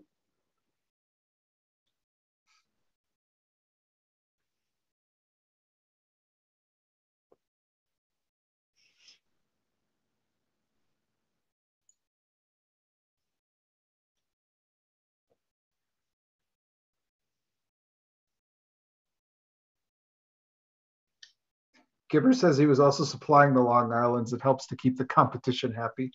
We do see the shove here from Jim. Is this going to be the hand that at least gets us running the equity, or is Kim going to? What do you think? What are you doing here with the ace? 15 bigs, ace 5 off. I know normally that would be a fold. Heads up though. He does run it. So this could be it here. This could be it. She is still ahead, hanging on. Needs a king or a jack, really, and he is not going to find it. Not going to find it. So good game. That is going to wrap up that matchup number 2. Kim Petvet Kilroy, Fergie 56 in the home games, takes down this matchup. So good game to both of them. Good game to Jim. Good game to Kim. Any thoughts on that matchup? It was a grinder. Yeah, it definitely was. Jim kind of got down early, but found a way to grind. Yep. Off of that short stack for quite a while. There wasn't. I think he got down kind of earlier, so I don't think he was bluffing. Or I guess not as flashy of bluffs as what I thought we were going to see initially, but he definitely got a lot of bluffs through. And Kim played solid, like just very solid. Made a lot of good folds, I thought. Some of Jim's bets when he had it were a little high, I thought. Mm-hmm. But overall, I thought that was a very well played match. Yeah.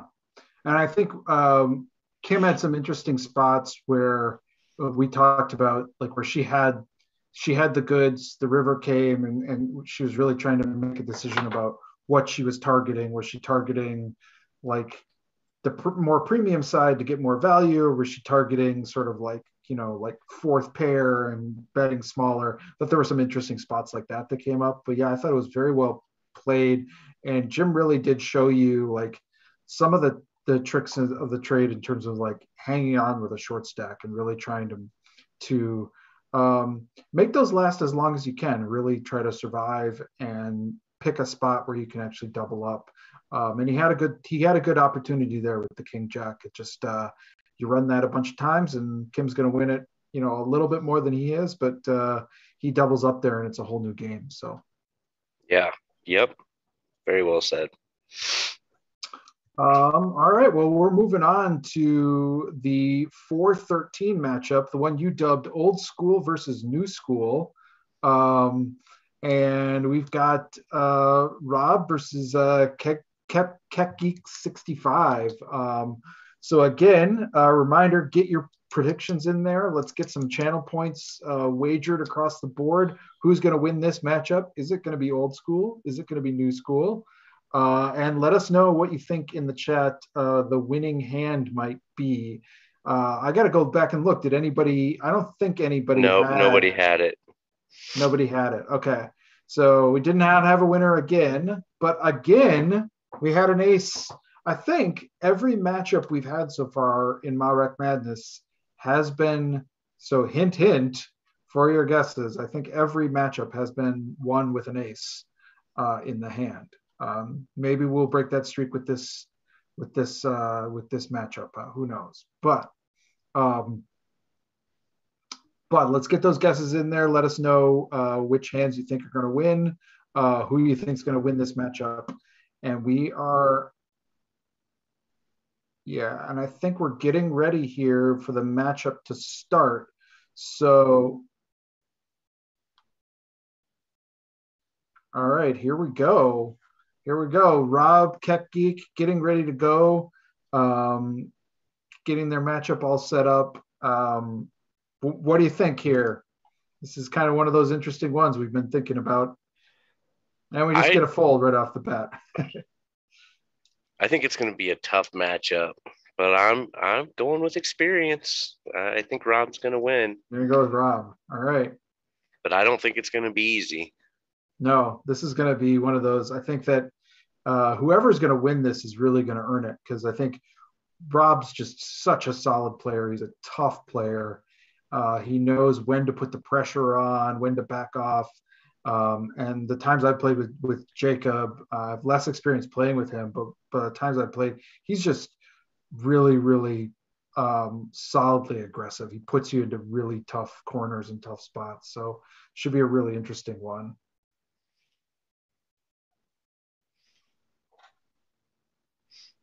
Yep, and it looks like there might be a little bit of something. Rob's grayed out here. Yeah, it looks like he went offline. Yeah. Oh, it looks like happens. They've paused seen it the happen game, with when he goes into. He might have some connection issues here. Yeah. But I think hopefully they get this resolved. For those of you who don't know, he borrows his internet from Taco Bell. So. Oh, and he's back. They let him back. He's back. At least he's full color. At least. I love the little whale emoji he's got on himself. Some people are pretty good with those. Oh, I think he's flashing. He's back. I see him moving. That's a good sign. He's trying to talk into his mic. Luckily, we've got somebody behind the scenes and we're playing on Poker Now, so we can pause the game if somebody has a little bit of difficulty going on. But looks like we've started back up again. So I think his connection is back. We're good to go. Yeah, he just needed extra time to think. Right. That's what you pull, right? You pull the disconnect when you've got a tough decision. Although that was not really that hard of a decision. Right. So if those ones were throwing Rob for loops, he might be in trouble.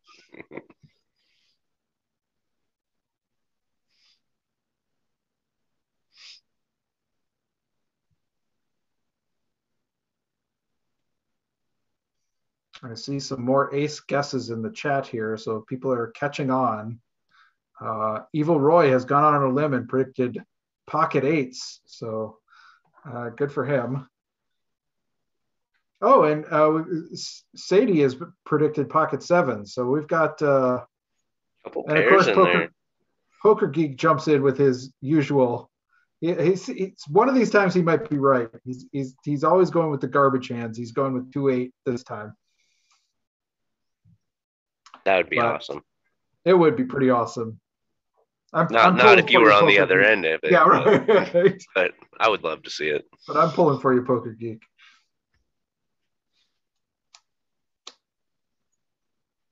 Not much doing here. Who wants it more? Yeah. Yeah, when heads up when we have an ace and we see somebody sort of checking back to us, I mean, we can really take advantage of that. Leverage the pot. We have the best hand a lot in those kind of spots.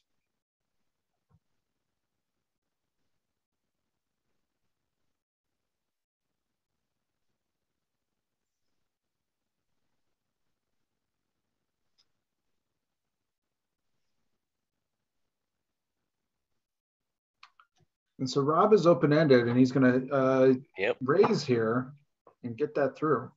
I like it. Yep.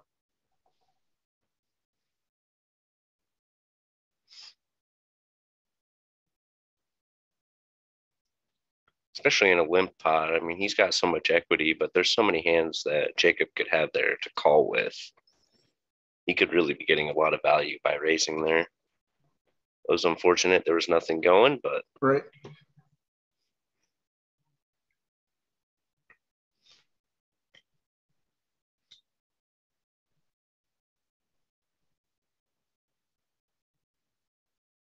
Rob's going to come in with a small bet, and let's see what Cupcake does with bottom pair here. He's going to call once.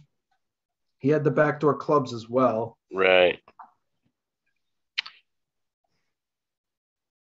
Ooh. Goes big with it. I like it. Was not expecting that. Yep. Oh, and Rob gets his pocket tens folded too. But as we said, pocket tens are a beast to play. So yeah, very tricky.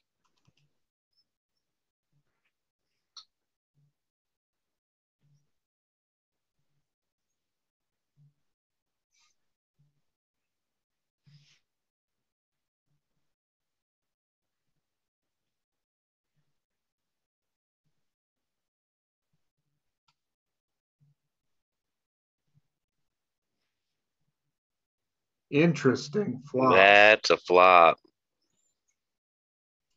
All right, walk me through this. As Rob, I think we have to continue. Yep. How are you approaching this as Kevin? I mean, we can go against a small bet. I'm raising. Yeah. I think you're raising against the small bet. Big bet, you're just going to call.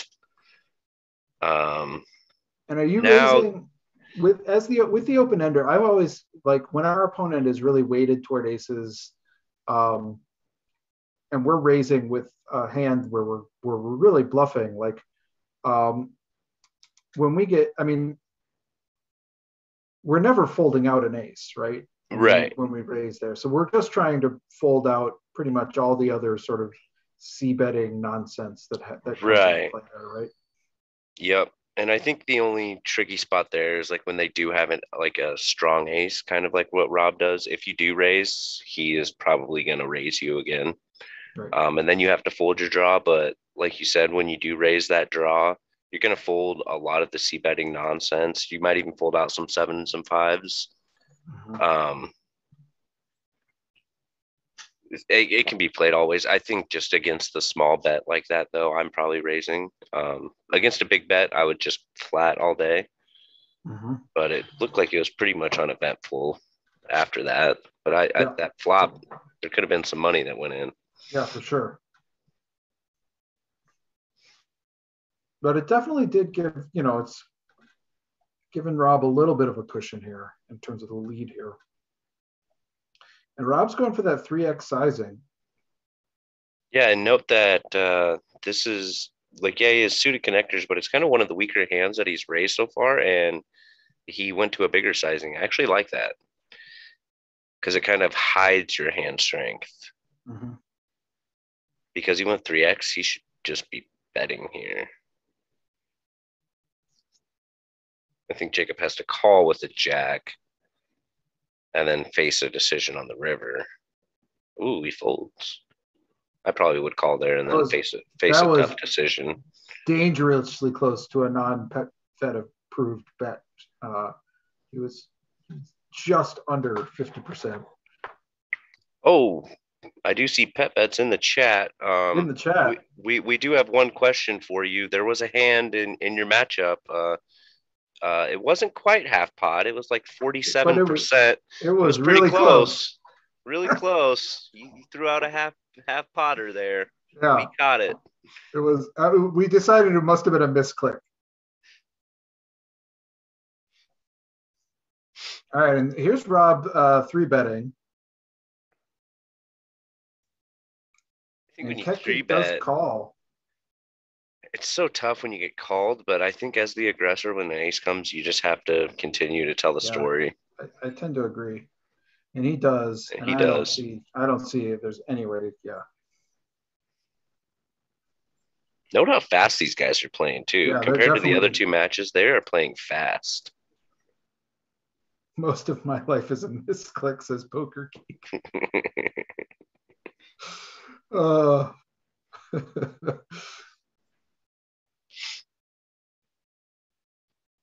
Okay. 47% equals bet approved. That's good. That is pretty good.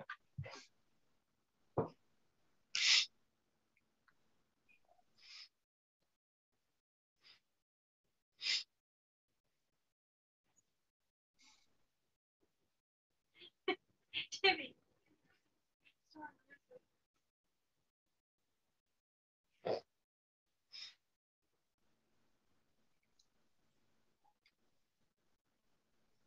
So this one got raised, and then it went check, check, and we get a lead here. Yeah, I like it. It's just one of those pots where nobody has anything. It just comes down to who wants it more. Jacob has ace king again. That's like 3 times already. He's had that a couple times already, right? Ooh. There we go. That's what I'm talking about.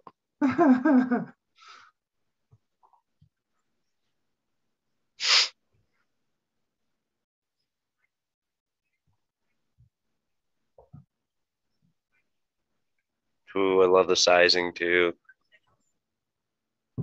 So you're cheering for a 6 there, right? For maximum carnage? Is that? I was thinking about that. I was like, do we want a 6 or like a 9 would have been something that's interesting. Okay.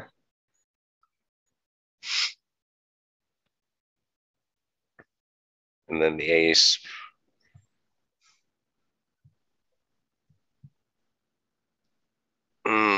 I think that's the queen of clubs, which is an interesting card to do this with. But I think if we actually want to bet with that, we might want to do that as almost a check raise, I think. Yeah, a check raise, or if we are going to lead, I think we go small. Yeah. Because then when they raise, we know exactly where we're at. Right. And as we see, like any bet there is just with ace king is going to be called there. Right. Targeting worse hands, it's going to be tough to get that through. The sizing, I just really didn't like the sizing. The sizing was really big. Yeah, in a sense, like you're taking yourself to value town. Queen of clubs, right? He's trying to represent the flush there. And I don't know if we had queen 8 of clubs there. Right. I think that's a hand that we can probably safely check raise, probably. Yep.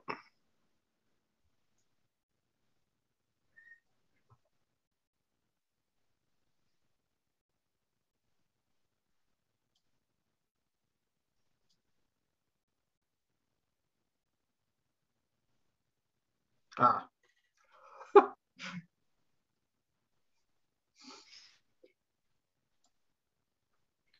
gotcha. All right. So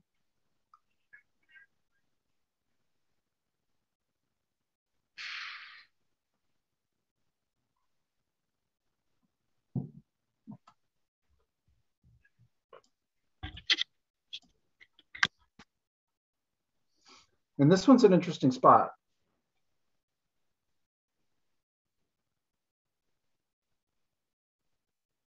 Neither one has much of anything.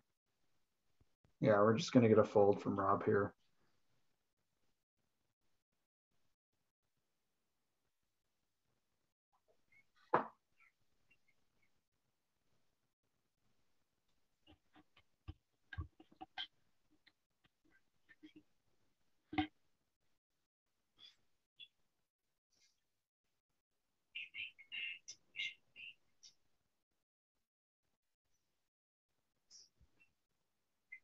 Hmm. I don't know if this is just going to, it's just, yeah, it is. You I think, could anyone have made a move there? I I think on the river, if you're Rob there, after it goes check, check, check, check, check, I think you can put a little bet out there and probably just win the pot, especially when a face card comes. Yeah. But I will just say it again: these guys are playing fast. Mm-hmm. It's like watching high stakes poker. It's just bam, bam, bam, I bam. like it. Yeah.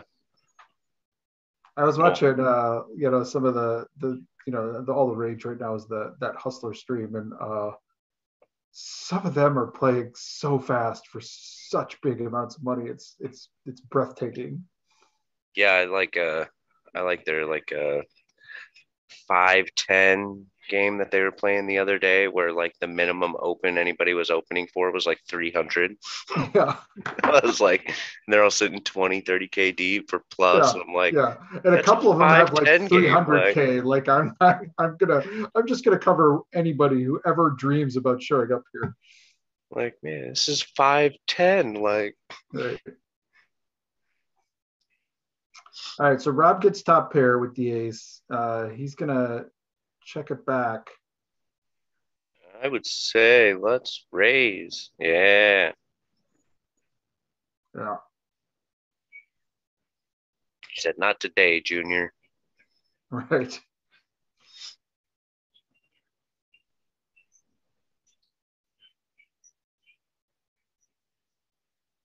Ooh, bullets.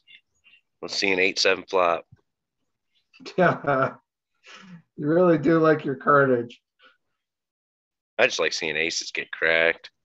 I don't think this is just gonna be Check, fold. the typical aces winning the small pot. I think the typical aces is where it folds all the way around to you in the big blind with aces and you get no money. How many times have we seen that one? Yeah, that's not fun.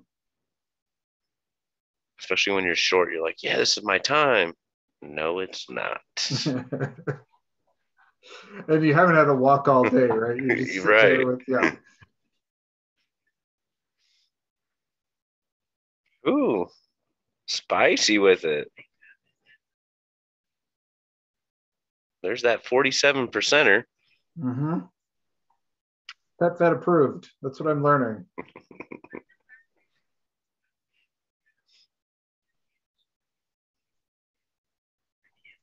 Ooh, this one could get spicy. Yeah. I think I was gonna say this is gonna be a call here.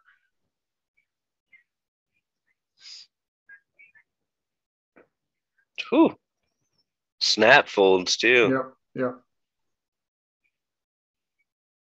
Well, he really didn't have any Yeah, backdoor. He had no nothing. pieces of it. He had no sort of hope, and the ace is pretty terrifying. So And just rob for just going for it. 3-bet pot, ace high. I got tens. I'm just gonna barrel again.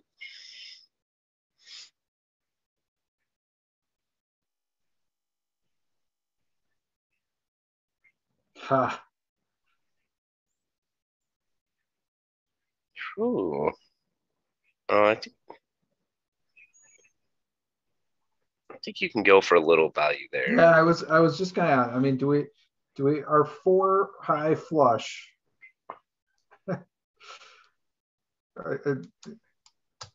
Keki's got a nice. He's like, I got away with one there. We could look at his face.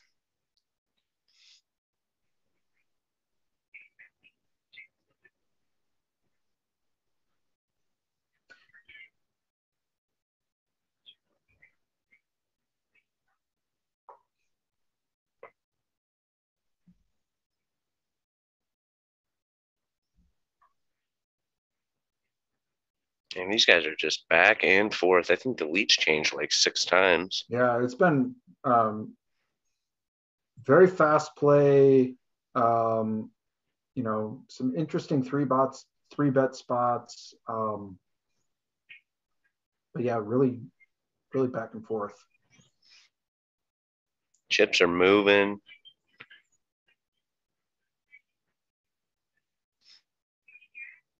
And what are they in? Level 2? Yeah, level 2.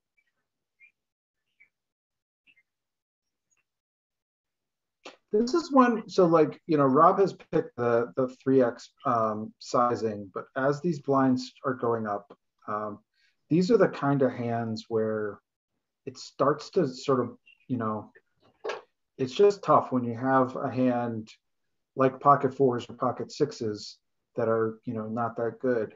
What about 5s?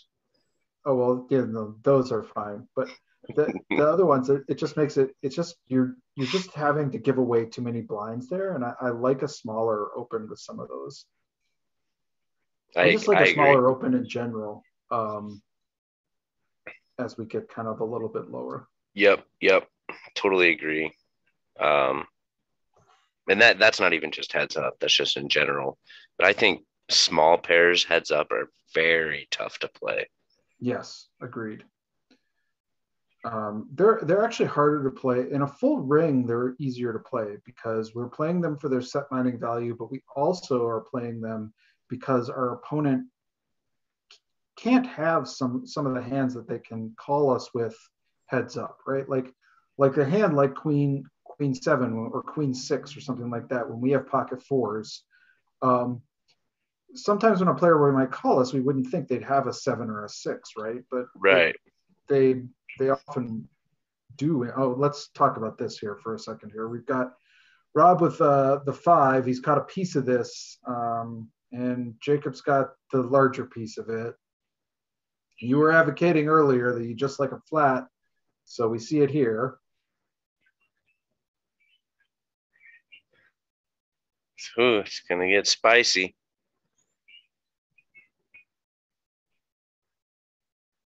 Oh. Oh, yeah. Uh-oh. That's a spicy meatball. You always like these train wrecks, so tell me what's going to happen. I think Jacob just has to put them all in, yeah. And I think Rob has to call it off. Because I think if he goes any smaller, Rob just goes all in. Yep, and game over.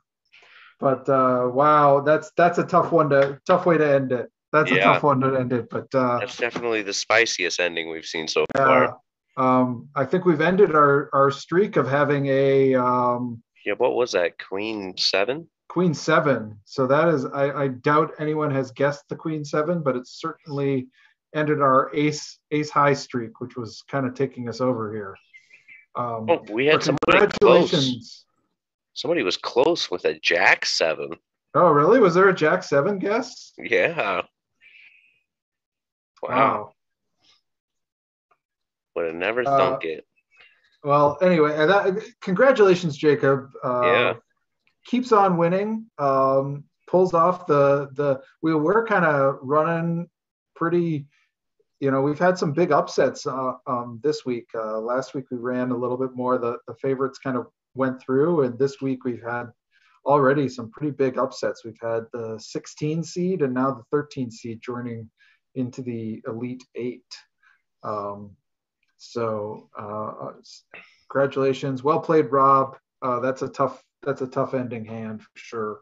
Yeah, very I don't tough. know that many of us are going to be able to get away with it. And so then we're kind of turning our eyes on the final match of the night, our nightcap matchup, the 5-12, the dangerous 5-12 matchup where you really feels like when we play actual March Madness, the 12 seeds are often more favorites than the 5 seeds. But hopefully for our friend Chad McVean's sake, that is not the case tonight. We have Chad McVean, the 5 seed, playing Keith Brandt, Monkey System, who is representing our 12 seed. So again, we're going to have our predictions getting up there. We'd love to see you picking what you think the winning hand would be. We just had our first matchup not end with an ace. So will that continue, or will we come back to some aces? I see Poker Geek has entered in the deuce 9. It's going up one notch from the deuce 8. And again, get your channel points in there. Start predicting who you think is going to win this fourth matchup as well. Our fourth matchup of the night. And to complete our bracket for the Elite Eight coming up next week, we will be turning our attention to that. So any predictions here, Tim, on this one? I think I'm going to go just purely by amount of study. I'm going to go with Monkey. Going Monkey. He puts a lot of volume in study. So I think he's going to have a little bit of an edge here. Like I said earlier, I think if it was a mixed game, I would pick Chad all day long. A different variant, but no limit hold'em. Monkey puts in a lot of study. All right. Well, I'm going to go with Team McVean then. I respect both these players, but yes, I feel like he's going to rep both the Canadian landscape as well as the podcast landscape and do them both proud.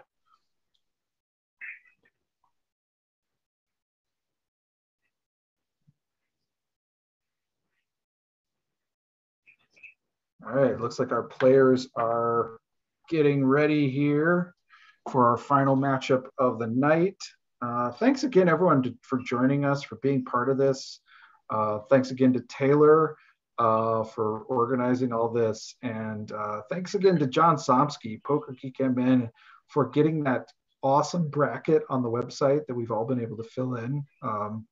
We're really lucky to have somebody as talented with the ones and zeros as Mr. Somsky. So here we go, right off the bat.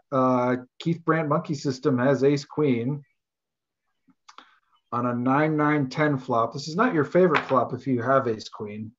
No, not at all. And I think Chad can definitely continue with his backdoor flush, and he's kind of got some straight outs.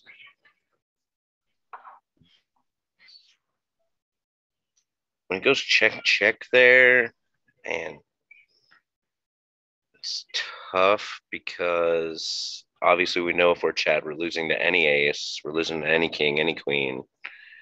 I would have liked to see a bigger bet. I think a lot of aces can call that sizing. I didn't hate the lead though. I just would have liked to see like a 3/4 pot bet. Mm-hmm. And it's still early, so if you do lose a chunk early on, it doesn't really matter as much because you're still going to be super deep. Right.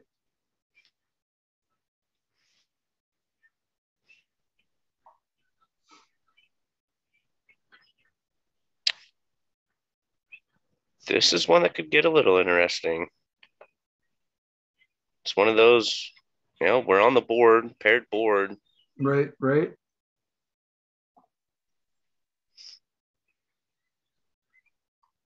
Yeah, I don't think. Interesting. Yeah, I think when that club came, Probably saves us, yeah, if we're Chad. Yeah. Just so tough there to continue. I mean, you had a 4, you've gotten over now. 2, year 4, clubs came in, full houses came in, a lot of weaker aces there.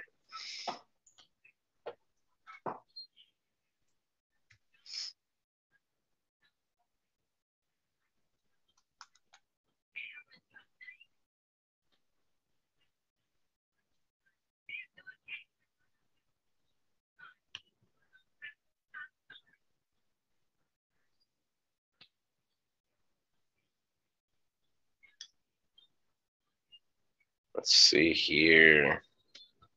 Got bottom pair for monkey. What do we do? I think we I just like, bet. yeah, I like betting. She does, and he takes it down.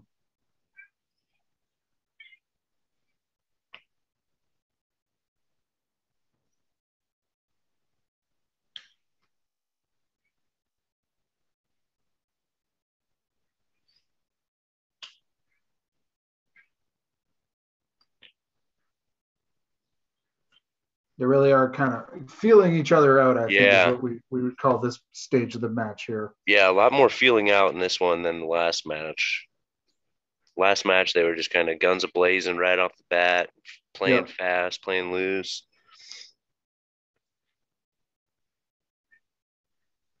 This one might just be a grinder.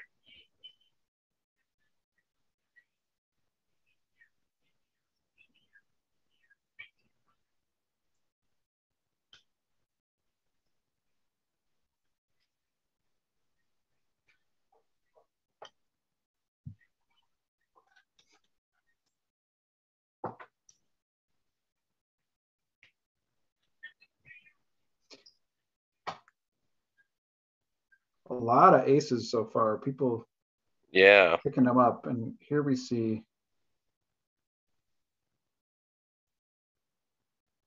a little bit more aggression from Monkey.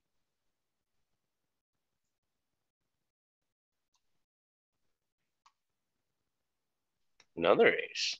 Yep.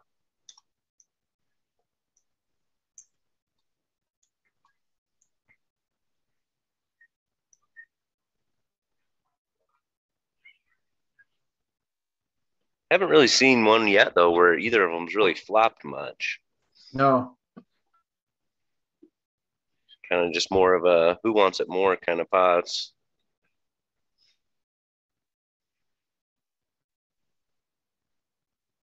A lot of draw heavy boards, too.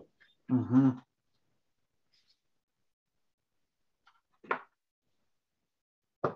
That's the kind of board where PetFed has an 8. She was Yeah. quad hunting tonight in the earlier matchup.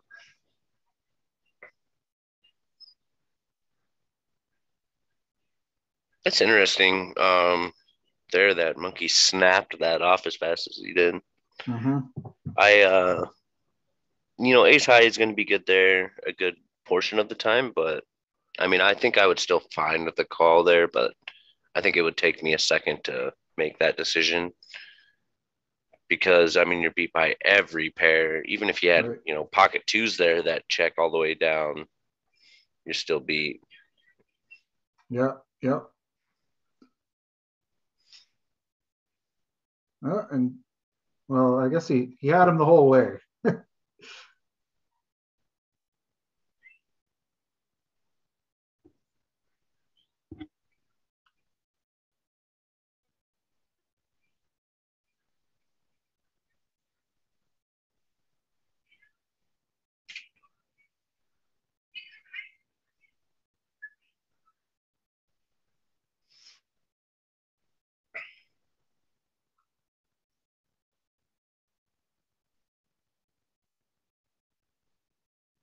Dean may be having a side conversation. It looks like.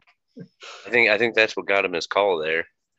Like, hey, I'm talking on the side. I'm just gonna bet one big blind here. My king high. Yeah. Okay, I'll call you queen high. Yeah, that's a good strategy. So just more nothing boards here. Yeah. Where's all the spiciness of the last round? Yeah, we have not. I don't think anybody has really connected with a flop at all, really. Which is kind of interesting. Here we go. So we got kind of a weak top pair kicker with a middle pair for monkey.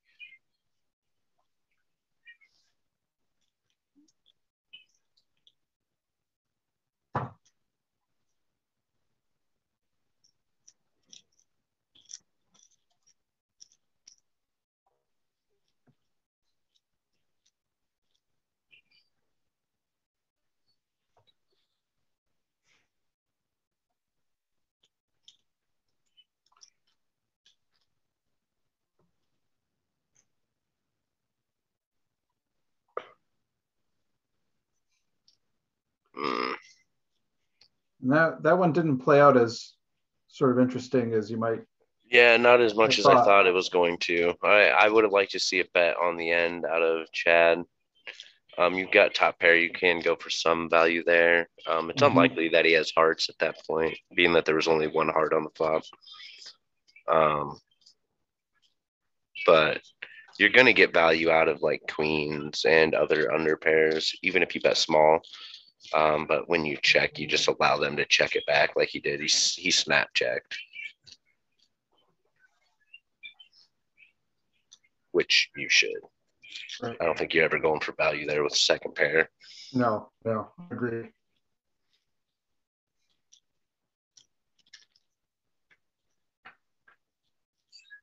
All right, let's get a jack on the flop. All right. Oh. I called it.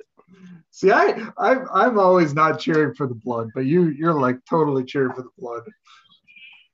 And it's a two pair versus a one pair one, so. Yeah, now we just need a 4 on the river. Or a jack. Chips a fly. What about a jack? Yeah, a jack would be really good.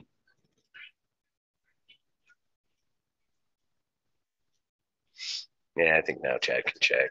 I would have liked to see some value there for monkey on the river. You got two pair. Yeah, agreed. And the way that the hand played out, I mean, you can definitely tell Chad had a jack. And was there a higher card than a 7? Or were no, they were all lower? Yeah, they were all low.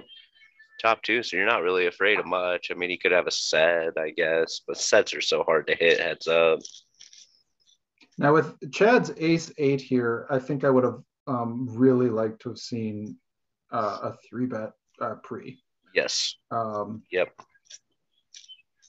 I think this is one of those kinds of holdings heads up where out of position we can expand our 3-betting range.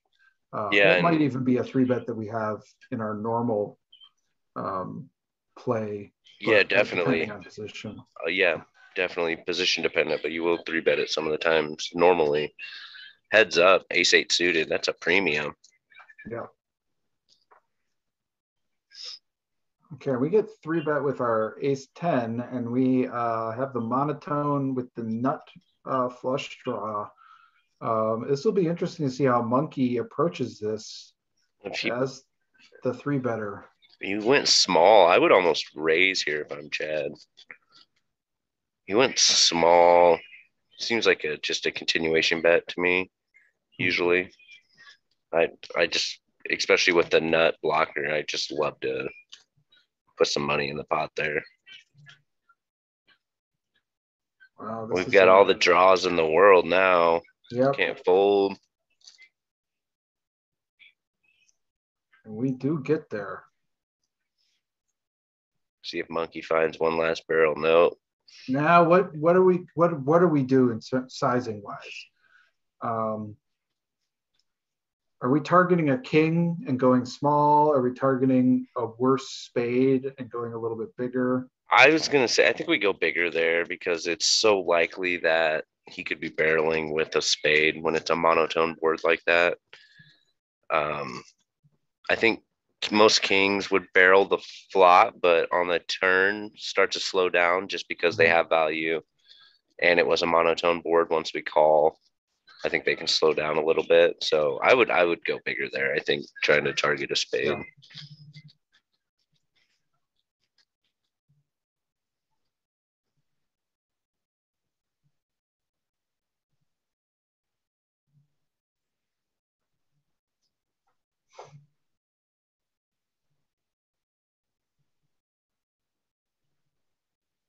And these guys have kind of been low key back and forth too. I think the leads changed a few times as well.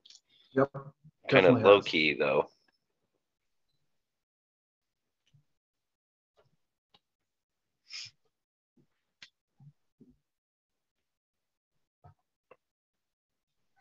They're definitely, they're playing pretty much every hand, which is I like to see. Yep. That's what I like to see. Not much folding heads up. Like I said earlier, I mean, if you watch some of those high stake duels, they're not folding much heads up. And Phil Hellmuth went a little bit crazier than what you see Phil Hellmuth do and just got there a lot. Unfortunate. Yeah. But, that's what happens when you're the greatest poker player of all time to ever live. Yes. When it goes wrong, it's just because of these idiots. Yeah. These idiots call with their terrible ranges.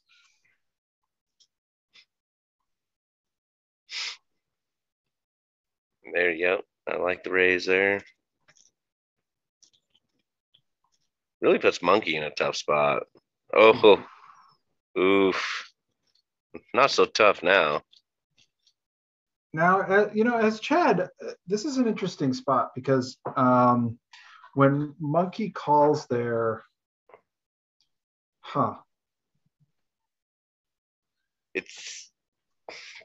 That's that check back there that would get me into trouble. Yep, I agree. It definitely would. I don't hate the small block bet here because when you get raised, now I just fold. It's such like a small raise. You're getting such a great price. But I hate seeing that. Like does an ace ever do this? I don't think so, right? I'm always like when things like that happen, or even like 3-bets pre and somebody goes like super small, I'm always like, what do you have that's so good that you want me to call that badly that you like went small? Like if you're gonna raise me, whether it's pre or like there when you have the nuts on the end, like put in a raise and make me think about it. Like when it's small like that, I'm like, you know what? Like he really wants a call. Fold. Maybe that's a leak, but that's how I feel about those situations. Dean gets no action with his kings, but he does call with his queen 3 against the ace 10 here.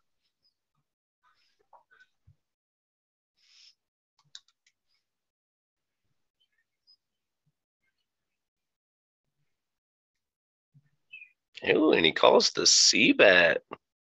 Spicy. He's got to go for a steal. Slow Monkey down. I think if we're going to call that, I think we really need to go for a bet there. Yep. Yeah. When we make that float, we're targeting that exact kind of hand, right? The kind that we can get to fold later. Yep.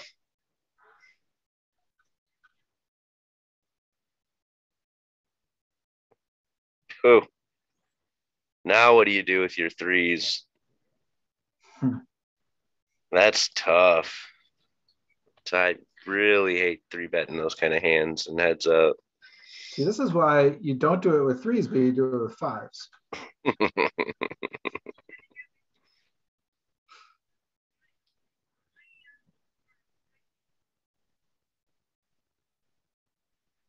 He does get it through with his 3s. Gets it through.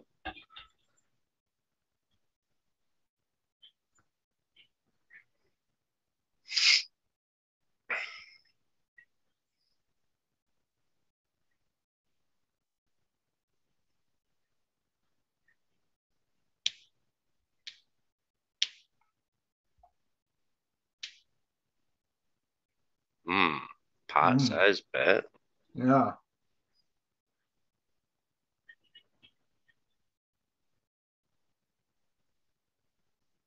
That was interesting.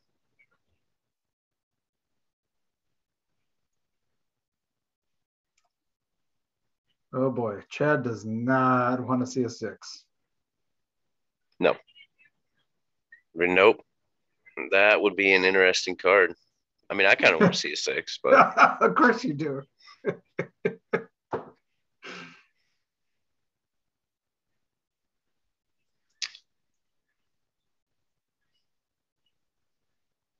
Poker Geek in the chat. Nobody plays 5s.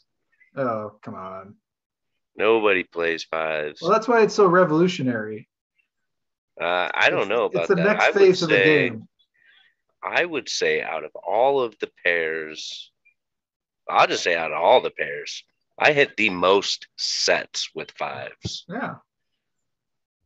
I will say that, and I will bet anybody any kind of money on that, and we can pull up my stats and check. I will argue that all of the time. I don't know why it is, but I definitely hit a lot of sets with 5s. And I also get smoked by 5s with my overpairs all the time. It happened to me on stream the other night. I think I lost with kings or aces to 5s like 4 different times. Bet accepted.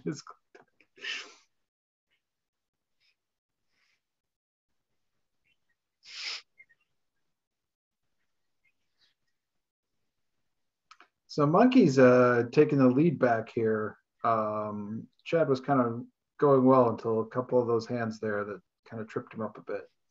Yep.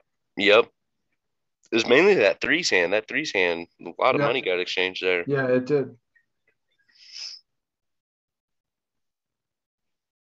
All right, we got middle pair and spades. I would have liked to have seen Chad probably c-bet that one as well.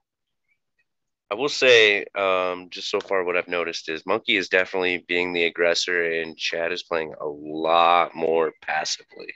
Kind of doing some more calling, doing some more checking, whereas Monkey has been betting a lot.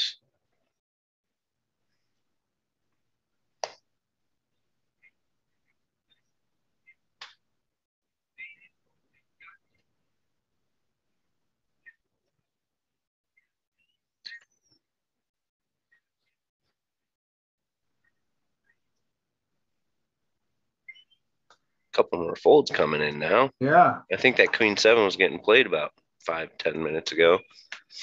Yeah, that was a little. I mean, with the queen in her hand, I mean, it was a 3x open, and that probably was what made Monkey fold there. But yeah, I think we've seen him call with some of those kinds of holdings earlier.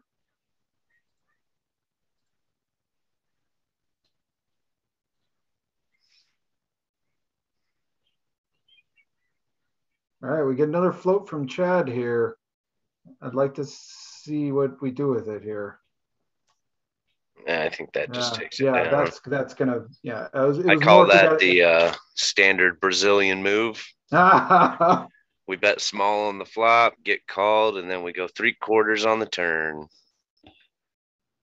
Sorry if anybody in chat's Brazilian, but that is the patented Brazilian move.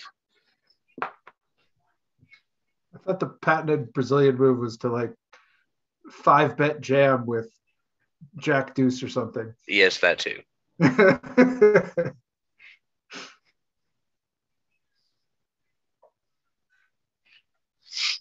There's definitely a lot of aggression coming from the Southern Hemisphere.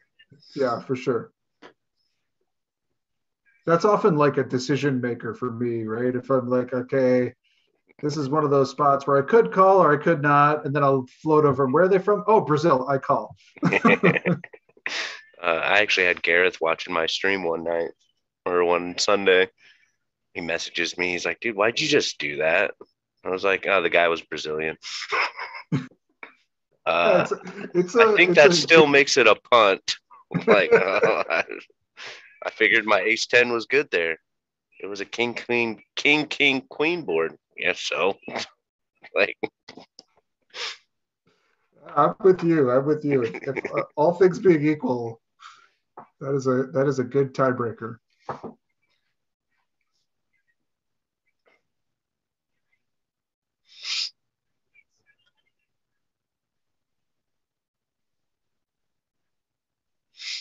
All right, so McVean has a gut shot here, and now Monkey's picked up some decent equity as well. Yep. Now he's got the double gutter.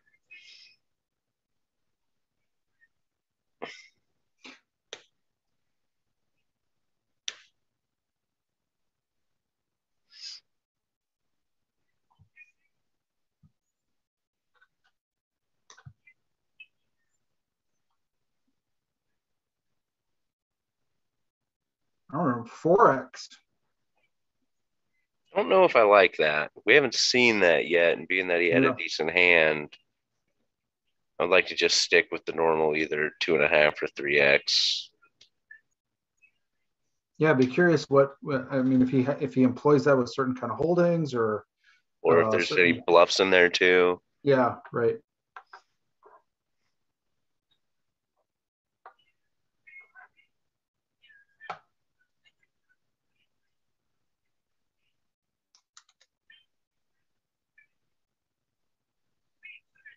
If I was McVean here, I think I would start to raise more flop C bets for Monkey because something that I'm noticing is Monkey in position is betting every flop. Yeah. Um, and there's sometimes when McVean's calling, sometimes he's folding, but sometimes when he's calling quite light and not trying to steal the pot later. So if you're just gonna call and then check it, and not try to steal later, you may as well just try to steal right then and there. I like that. Ooh, the raise with the queen deuce. And then you hit a deuce. What do you do now? Bet. Now you're really cheering for your queen, right? Yeah, that would be spicy. I think Chad probably has to fold this, but he does not. There. One of the things when we have these sort of gutters, when we have gutters with unders, they're a lot less appealing to me. Yeah.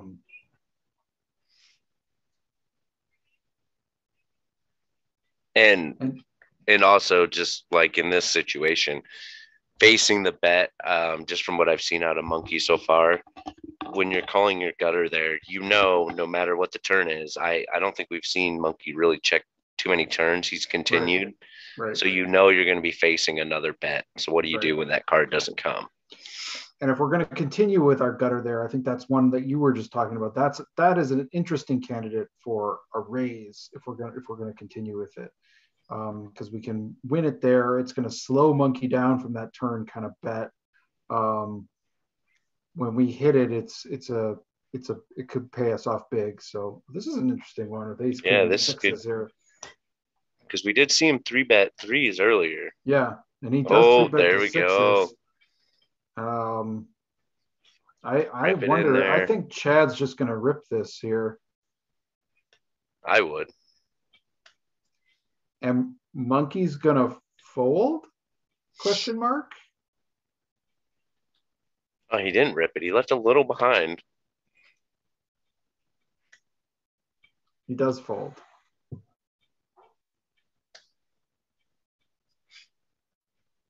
And we're back to even. Yeah. Pretty much anyway. Wow.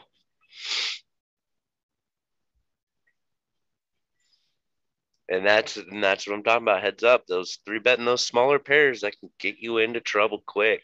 Mm-hmm.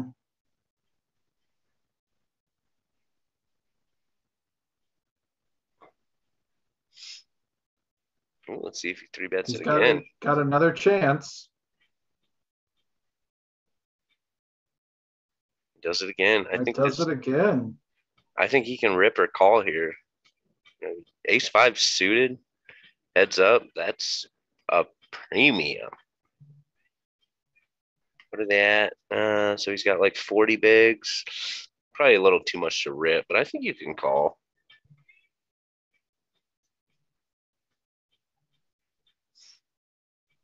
I would have called. I think I would have called too, but I understand it too, though. Yep. I don't hate the fold. Free bet, yeah. But that's interesting. I mean, Monkey has not passed up any of those tiny little pairs as 3 bets. So it's definitely taking that as a strategy here.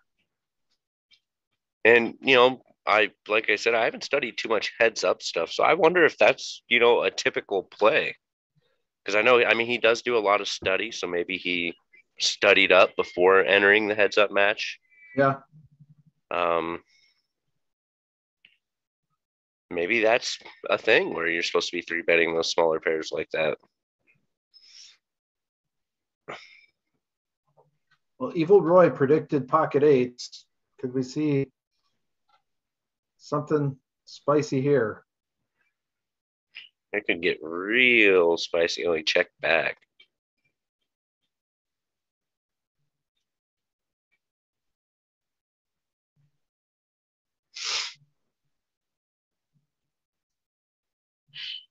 I think he bet small enough here that I would probably call it the eights. This is a side call for me. Mm-hmm. If he goes bigger, I think we can fold, but he went just the right size. Yep.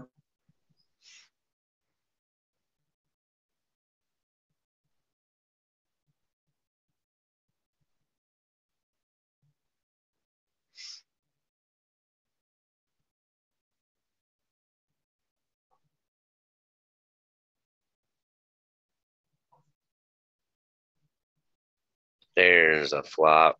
He's got a piece. I don't know if is McVean. He does. Is he going to get himself into too much trouble here? I don't. Probably not. So. Now that another overcard rolled off. I did notice now that McVean has the lead. Monkey's really slowed down on betting the turns. But before, when he had the lead, he was betting like all the turns. And again, I think McVean goes small enough here. Yeah, that's going to happen. That's pretty sick, though. I don't like the jam. Yeah, I'm just calling there. I'm almost just floored by it because it's pretty gangster, but yeah, it is. But it's one of those situations where you're never getting called by worse. Right. Can we fold better? I guess that's the question. I guess we probably can, right? There probably are some better kings. I don't know. Kings. Can a weak ace, was that going to fold out a weak ace? Maybe. It's tough, maybe. I think it might. Heads up. I think it might. I don't know. It's a big bet. Yeah, it's tough. It's certainly not something I would recommend doing very often, but it's an interesting play.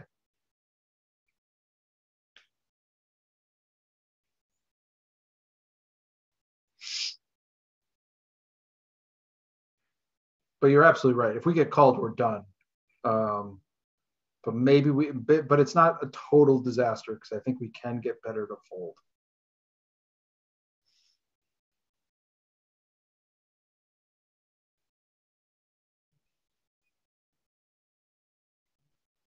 And we have another lead change. Yeah. This has been really back and forth. There's been back and forth, yeah. Some nice play on both sides here. I like these kind of pots where we've got an open and a call and nobody's got anything. Let's see who wins this.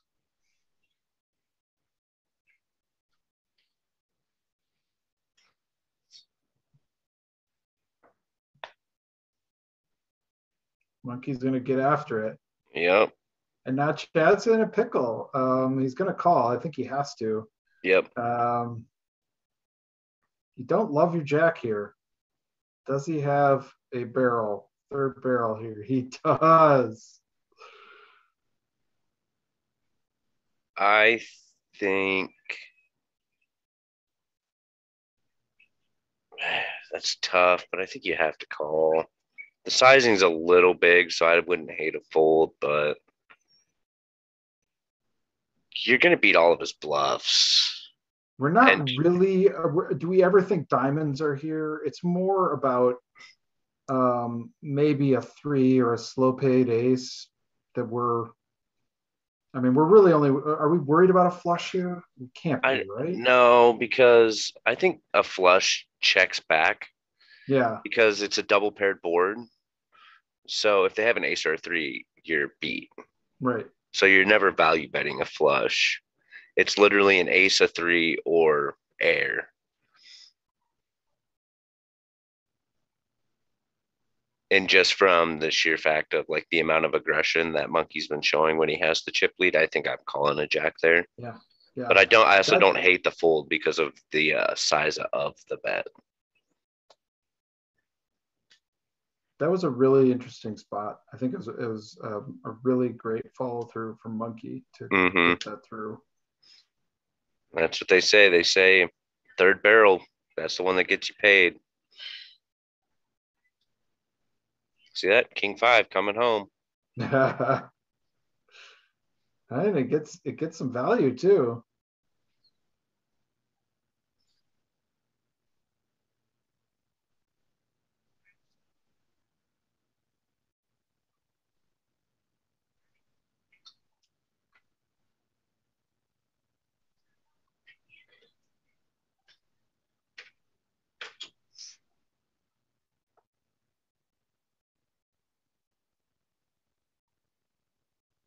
I'm probably calling that. Yeah, I think so, with the suited nature of it. Yeah. Min raise.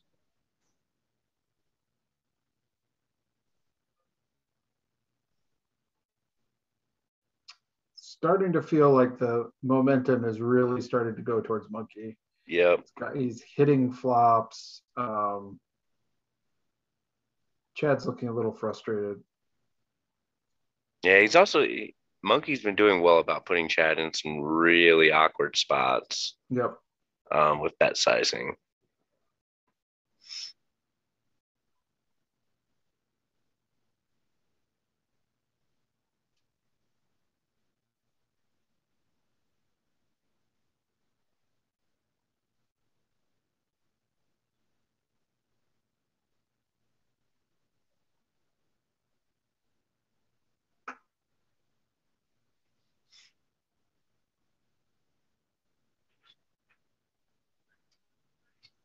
So he gets a click back raise and Monkey calls.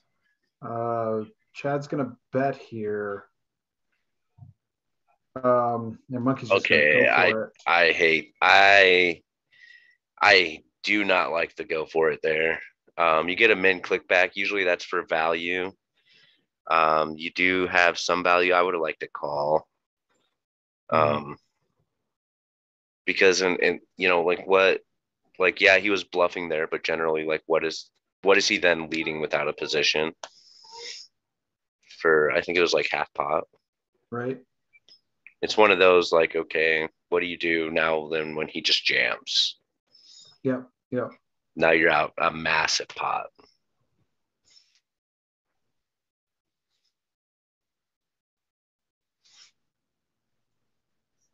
But it worked. And it did work.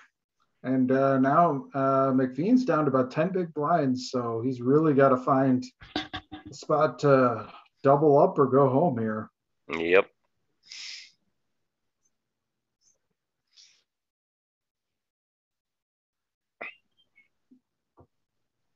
That deuces hand we've been talking about all day. Gonna jam it. No. Yep. I figured he was gonna jam it. Oh boy. Well, McVean didn't catch any of this. Otherwise, this is what the only kind of flop you like with deuces. That's right.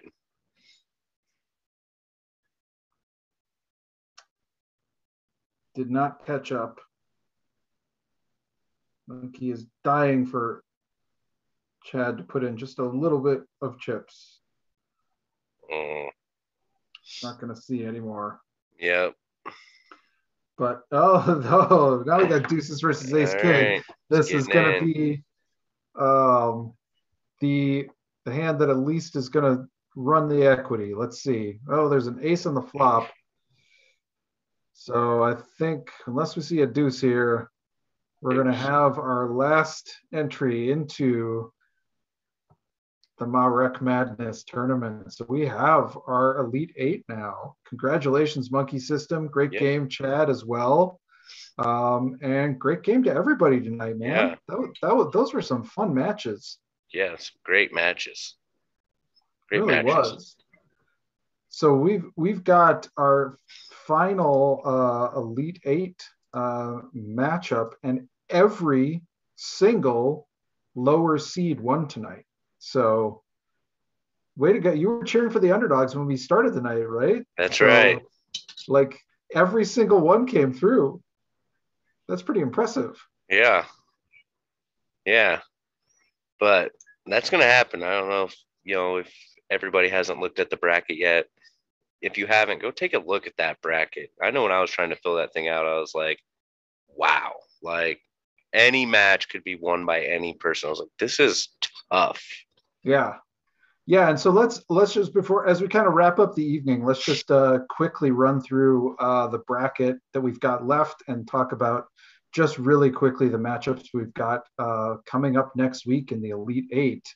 In our first matchup, we have Oslo Borger, Tron Vidar Stensby taking on Fergie 56, Kim Kilroy. That'll be a really good matchup. That's a nice Elite Eight matchup. In the second matchup, we have Keck Geek 65, Jacob Kiki taking on Monkey System, Keith Brandt. So that's going to be a good one. Yep, that's another really good one. In our third matchup, we have me, 5x5, 555, Chris Jones taking on website Mark Prashant. And he's a sneaky good poker player. Everybody thinks about him as building websites, but that'll be another one to tune into. I am not going to take him lightly, I'll tell you that much. And then our final matchup in the Elite Eight will be Kelly's 196220 Kelly Stork versus Poker Geek MN John Somsky. That'll round out our Elite Eight. And the winners of that will obviously move on into our final four. So I am really looking forward to that next week. I'm looking forward to seeing some of these matchups, playing them myself. Tim, what do you think? Any kind of closing thoughts? Man, there was a lot of tough spots. I think that a lot of people got put in tonight, and a lot of just really good overall play. Yeah. There was a couple spots where I didn't agree with the bet sizing, but I would say overall I thought everybody played very well. I didn't see as many monster bluffs as I would have liked. Keith got a couple through at the end, but and the Deuce 9 one was really nice, wasn't it? yeah, that was pretty nice. But I mean, everybody just played awesome. And I'm just gonna say, I think just gonna shout it out. I think my matchup for the next round, the key matchup for me is gonna be Jacob versus Keith. I think that match, because I think they both have very different play styles. Jacob plays fast. Keith, thinks it through a little bit more. He likes to barrel. Jacob likes to barrel. I think that one, it's either going to last a long time or be over in like 10 minutes. Well, those are the kind of matchups you like to see, right? The ones that can just sort of like take a turn at any point or whatever. So it'll be fun to watch. Very, very fun to watch. So that'll be next week. Let's see. I think that's it for the night. So thanks to everyone for tuning in. We appreciate all you. Thanks for taking part in MaREC Madness, and we will see you next week for the Elite Eight. See you guys. Peace.